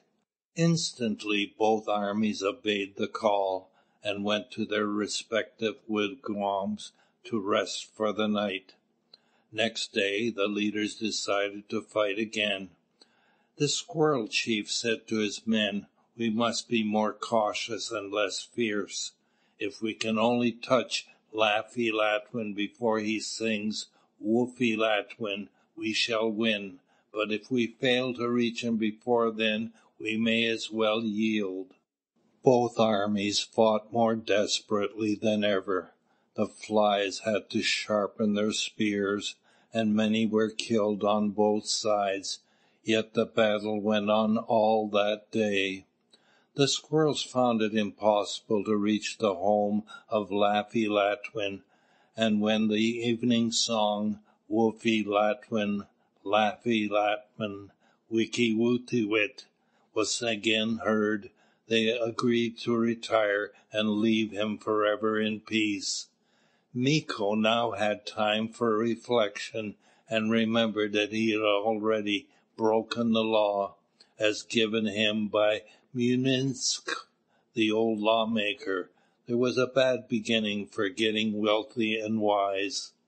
When his wounds were healed, he once more set out on his travels, hoping to gain from the experience he had had as Sitokato.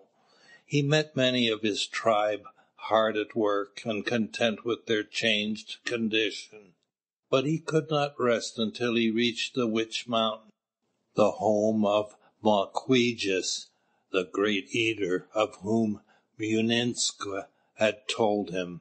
On reaching it, he noticed a number of narrow paths trodden by many feet, yet seeing no one, and night coming on, he crawled into a hollow cedar, which stood near a large rock, and soon fell asleep. He was awakened by a loud purring, and he knew that Alnusset, the black cat, must be camping close by. At first Meeko was frightened, but his fear soon turned to wonder what could bring Alnusset so near the home of his greatest enemy. For though Cheegakwuk, the great crow, steals the game from black cats to Tignal, or wooden deadfall trap, yet Mawquejess is worse, for he watches until the wigwam is empty, then enters and eats all he can find, for his appetite is never satisfied. Meeko's curiosity was aroused, and the morning being cloudy and his lodgings very comfortable, he decided to stay where he was and watch the course of events. Soon he saw that Alnusset had a friend with him, Matigwis, the rabbit, a hunter of same metal, and he heard Black Cat say, "This will be a good day for hunting. Stormy days are best for such work." Matigwis replied, "I will set the trap. You can go up the mountain and hunt for big game." Meeko thought to himself, "I can see them from here, no matter where they go. It is growing too cold to venture out." He watched their movements, and saw that they were very hungry and game scarce. At last Alnusset came across a big bear, at which he aimed, but the frost had got into his bow. It snapped and broke as he bent it. The bear was too big for him to attack with his tomahawk, so he returned discouraged to the big rock. This rock resembled a human face, and the moss which grew on the top looked like long hair. So Meeko was not surprised to hear Alnusset address it as Moosme, my grandfather. Moosme, if you have any pity for your grandchildren, sing one of your magic songs to call the animals together. At this the stony old man began to sing, and birds, moose, deer, and bear, as well as friend Mahtigwess, came hurrying to hear the song. Now Mahtigwess is unlike Alnusset in that he carries 2 bows and 3 sets of arrows, and he at once began his deadly work, killing moose, deer, and bear on every hand, Alnusset dragging them to his camp as quickly as he could. The hungry and mischievous Mahquijess was watching him, and when Alnusset went for a fresh load, he would rush in and eat until he was over full. Meeko, from his hole in the tree, saw this thief at work, but he dare say nothing, and there were so many dead animals piled together that he thought the 2 hunters would never miss what Mahquijess ate. But Mahquijess could not be content to let well enough alone. He went up to the rock in his turn, and, imitating the voice of Alnusset, said, Moosme, if you feel a spark of pity for your children, you will sing a song and call your animals together. So the old man again broke into song, and all the animals that lay dead, slain by Mahtigwess, came to life and stood around the rock, now listening to his weird song. When the song ceased, each went his way once more. When Alnusset and Mahtigwess reached the wigwam, they found all their game gone, and saw nothing but tracks and prints of large moccasins. But this they knew that this was one of the tricks of Mahquijess. They were disgusted and depressed, but they cooked and ate what bones and bits were left from the previous day. Night coming on, they did not hear the song of the goblins as usual, nothing but the howl of wolves following the bloody tracks. Next morning, Mahtigwess, who was the more powerful in magic of the 2, said to Alnusset, I had a dream last night, and our grandfather of the mountain told me that Mahquijess had tricked him into singing, and also said Mahquijess will visit your camp today while you are away. Very well, said Alnusset, then he will not go away. We will fight and kill him if we can. No, you go down to the river and look to the trap, said Mahtigwess. If there should be any danger, you will hear from me. So Alnusset set out at once, and Mahtigwess cut down a hollow tree, the very one in which Meeko lay, and placed it on the fire for a backlog. He then put out the fire so that there should be no smoke from the wigwam, and it might seem deserted.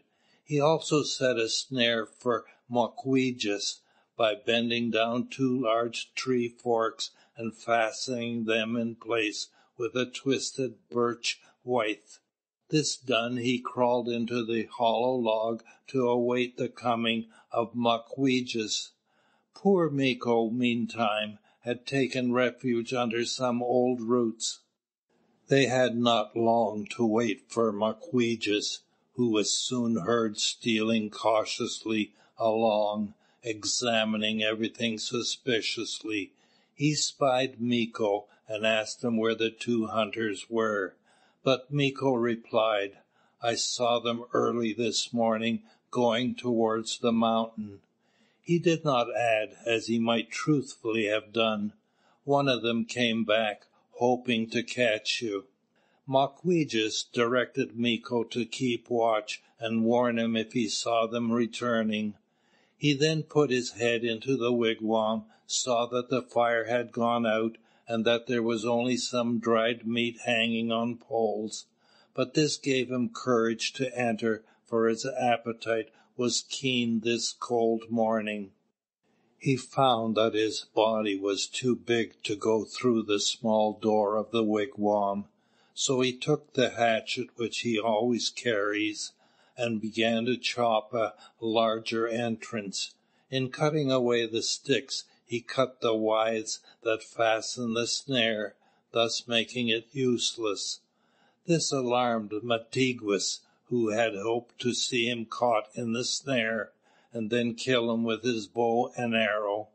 After working for several hours, Mawquejess got into the wigwam, seized the fattest piece of venison, and making a fire, began to cook it. Mahtigwess in the hollow log could bear the heat no longer.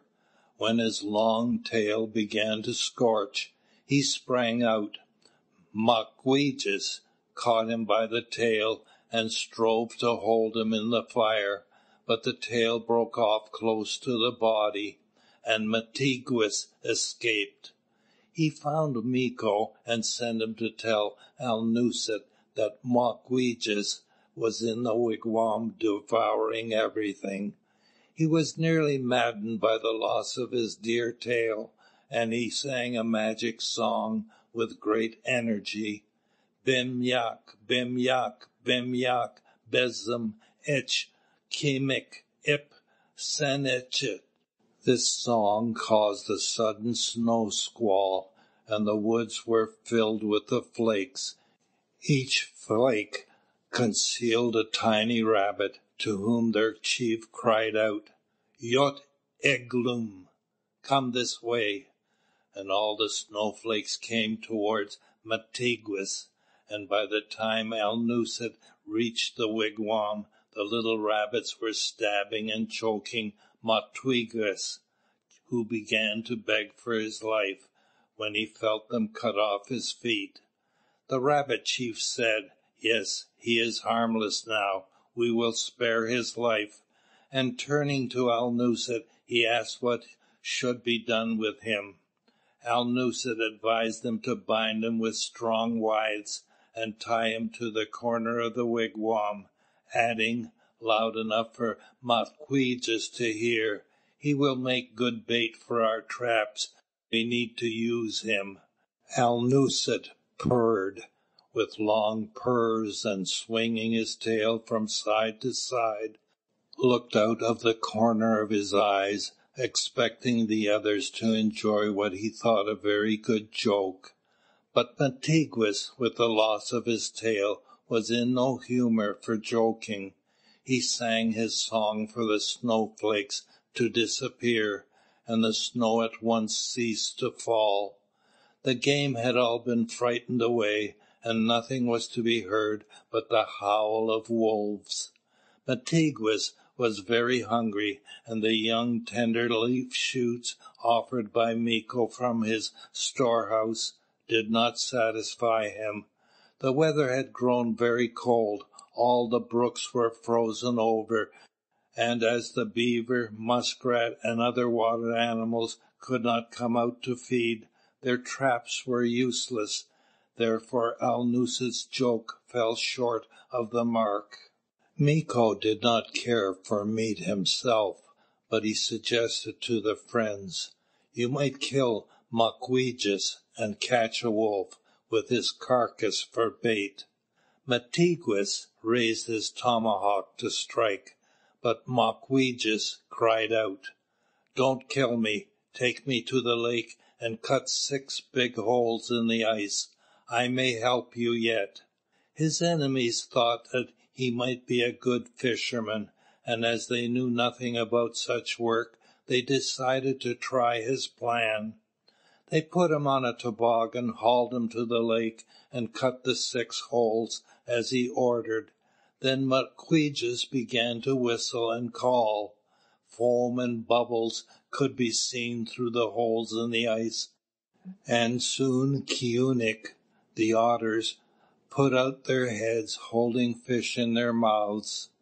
Alnūset and Mahtigwess now thought better of their foe, and when they had enough fish, they loaded the toboggan and hauled it back to the wigwam, with Mukweegis on top. They all spent a very happy evening together and became good friends, although Mahtigwess could never again have a long tail. When the weather grew warmer, Meeko grew tired of hearing them tell of their hairbreadth adventures and escapes from witches and goblins. He left them then, congratulating himself that this time he had broken no law, quite forgetting that he had failed to mind his own business, and had incurred the ill will of Mukweegis. The trees were putting forth buds, the young roots of the seedlings were sweet and tender, and Meeko, having laid off his heaviest fur coat, looked often into little pools of water left by the spring rains. He never felt better in his life, and when he came upon a council held by Metulins, or animals having magic powers, he entered the circle unnoticed, feeling himself the equal of any of them. The council had met to consider how they might destroy K'chī-Molsom, the great wolf, who lived with the great bat K'chī-Medskwiji, on a large island which none dared visit for fear of the great wolf. Meeko remembered the wolf as an old enemy, and hoped to see him slain. He chattered approval to all that was said. On one occasion all the witches met in the council to see what they could do to conquer the wolf, how they might contrive to kill him. K'chī-Quenostich, the big turtle, made the first speech. Said he, the only way we can kill K'chī-Molsom is to dig a passage under the water to the island, then dig a big hole right under his wigwam, fill the hole with sharp sticks and stones, then we will dig out the rest of the ground. The wigwam will fall, and the great wolf will be dashed in pieces on the sticks and stones. The witches thought this idea a good one, but felt that the wolf had such power that whoever stepped upon the island would perish. K'chī-Atosis, the great snake, spoke next. My opinion, said he, is that all the witches who can fly should go there some dark night, fly down the smoke hole, bind him with the strong withes before he can fight, and bring him out where all may enjoy seeing him put to death. Next spoke the alligator. The only way to kill the great wolf is to lie in wait for him on the other island. When he is hungry, he will go there to catch seals, and we will send our best warriors and capture him alive. Now the wolf knew they had evil designs upon him, and sent the bat to watch, and to listen to what they had to say, and so was prepared for them. The chief of the witches, a hairless bear, then said, I have listened to all your plans, and think all good, but the first one suits me best. We will get K'chī-Papapakahquaha, the great woodpecker, and Muskwee, the woodworm, to do the work. So all the woodpeckers and all the worms set to work to dig the passage. The great wolf knew all that was going on, and sent the bat every night to see what progress they made. He ordered his troops, the ants, to prepare flint and punk, squeak, yellow rotten wood found in the hollow trees. The ants went to work, and filled the wigwam with punk. The bat, meantime, going every few moments to watch the enemy's progress. At last he said that they had landed on the island. The wolf ordered everything to be removed from the wigwam, his bows, arrows, and stone axes, spears, pipes, and the paddles of his great stone canoe. Then he took the flint and set fire to the punk inside the wigwam. The ants also filled the mouth of the passage on the mainland with punk, so that all the witches who went to see the killing of Molsom might not escape but perish. When all was ready, Woodpecker gave the signal, and the wigwam fell into the hole. To be sure, but the blaze soon filled the passage and all their hiding places with fire and smoke. The witches, vainly hoping to escape, ran to the mouth of the passage on the mainland, but found it also stopped with fire, and they were all burned to death. Molsom took all his men and his goods in his stone canoe, and went to the next island, where they built a strong wigwam, and thenceforth lived, more powerful and more to be dreaded than before, fighting many battles with the spirits of the water. End of chapter 21.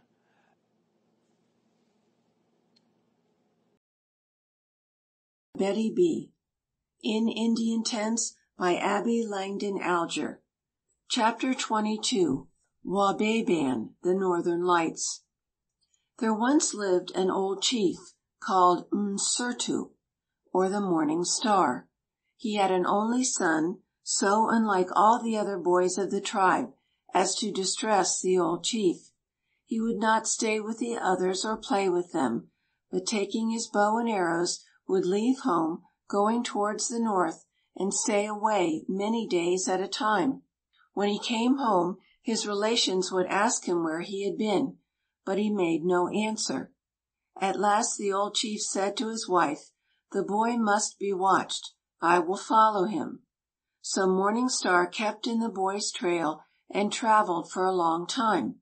Suddenly his eyes closed, and he could not hear. He had a strange sensation, and then knew nothing until his eyes opened in an unknown and brightly lighted land. There were neither sun, moon, nor stars, but the land was illumined by a single light. He saw human beings very unlike his own people. They gathered about him and tried to talk with him, but he could not understand their language. He knew not where to go nor what to do. He was well treated by this marvelous tribe of Indians. He watched their games, and was attracted by a wonderful game of ball which seemed to change the light to all the colors of the rainbow, colors which he had never seen before. The players all seemed to have lights on their heads, and they wore curious girdles called memquan, or rainbow belts. After a few days, an old man came to him and spoke to him in his own tongue, asking if he knew where he was. He answered no. The old man then said, "You are in the land of Northern Lights. I came here many years ago. I was the only one here from the lower country, as we call it, but now there is a boy who visits us every few days." At this the chief inquired how the old man got there, what way he came. The old man said, "I followed the path called Ketaguswat, or the Spirit's Path, the Milky Way." "That must be the same path I took," said the chief. "Did you have a strange feeling, as if you had lost all knowledge while you traveled?" "Yes," said the old man, "I could not see nor hear." "Then you did come by the same path. Can you tell me how I may return home again?" The old man said, "The chief of the Northern Lights will send you home, friend." "Well, can you tell me where or when I may see my son? The boy who visits you is mine." The old man said, "You will see him playing ball if you watch." Morning Star was very glad to hear this, and a few moments later a man went around to the wigwams, telling all to go and have a game of ball. The old chief went with the rest. When the game began, he saw many most beautiful colors on the playground. The old man asked him if he saw his son among the players, and he said that he did. "The one with the brightest light on his head is my son." Then they went to the chief of the Northern Lights, and the old man said, "The chief of the lower country wishes to go home, and he also wants his son." The chief asked him to stay a few days longer, but he longed to go home, so the chief of the Northern Lights called together his tribe to take leave of Msurtu and his son, and ordered 2 great birds to carry them home. As they traveled over the Milky Way, Morning Star had the same strange sensation as before, and when he came to his senses, he found himself at his own door. His wife rejoiced to see him, for when the boy had told her that his father was safe, she had not heeded him, but feared that he was lost. End of chapter 22.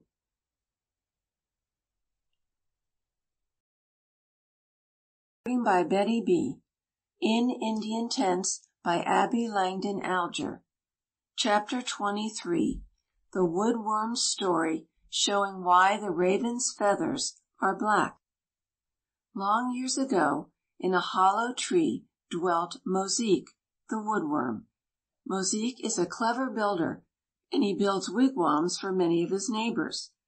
Moreover, he is a very proud old man, so that he was anything but pleased when Hoo-hoos, the hen hawk, came to visit him, saying, "Let me in, Moosme, my grandfather. I have a little bird here for you."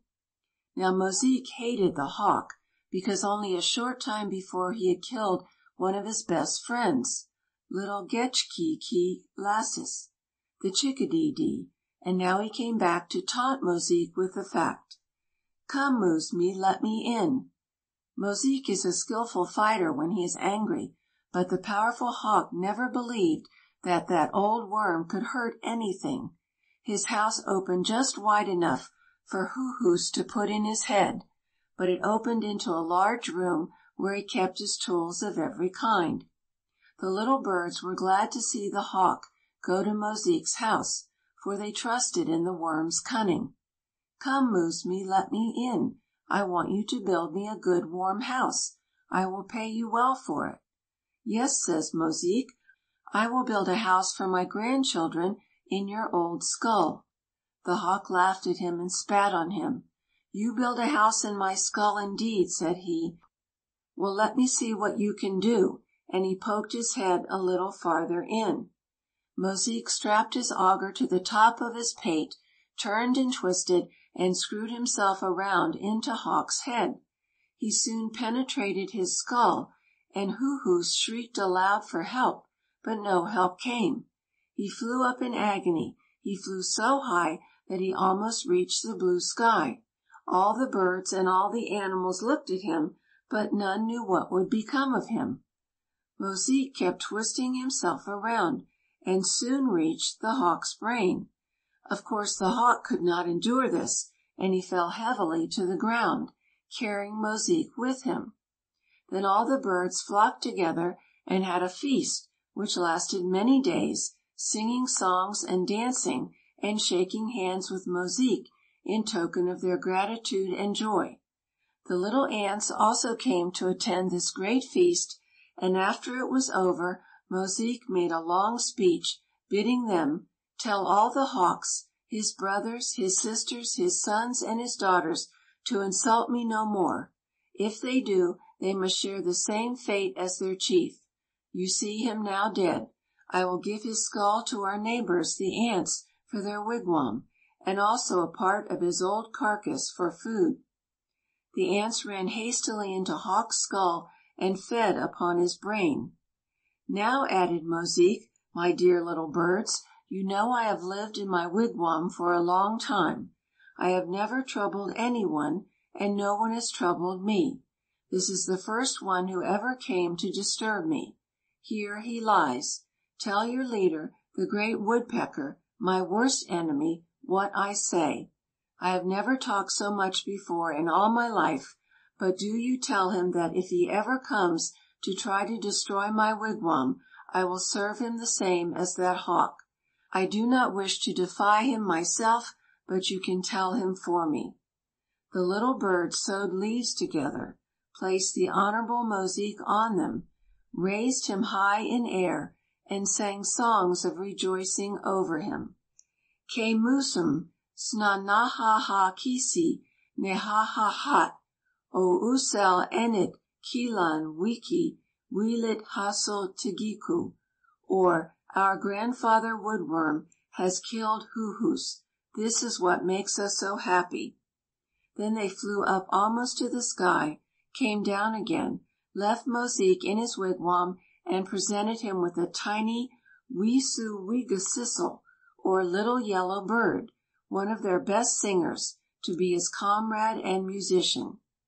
Every morning she sings, E tuk ulanagusk tika uspeswin. Oh, what a lovely bright morning! Awake all ye who sleep. This delighted Mosique. Time passed, and the raven fancied the looks of Mosique's singer, with her bright yellow feathers shining like gold. He said, "There is but one way to get the beautiful singer, and that is to kill Mosique. But that is well nigh impossible. While he is in his wigwam, no living creature can destroy him. There is but one way to kill him, but it is a sure way. I never knew it to fail. I have a piece of punk which my grandfather, the white otter, gave me, that will do the work."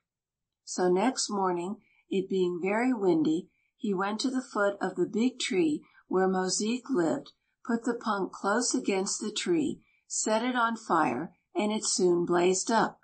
Now this was sure death to Mosique. Here, part of the story seems to be missing, telling how the worm escaped this sure death, but I have been unable to recover it in spite of all my efforts. A.L.A. Mosique in his rage gathered together all the little birds and told his sad story to them.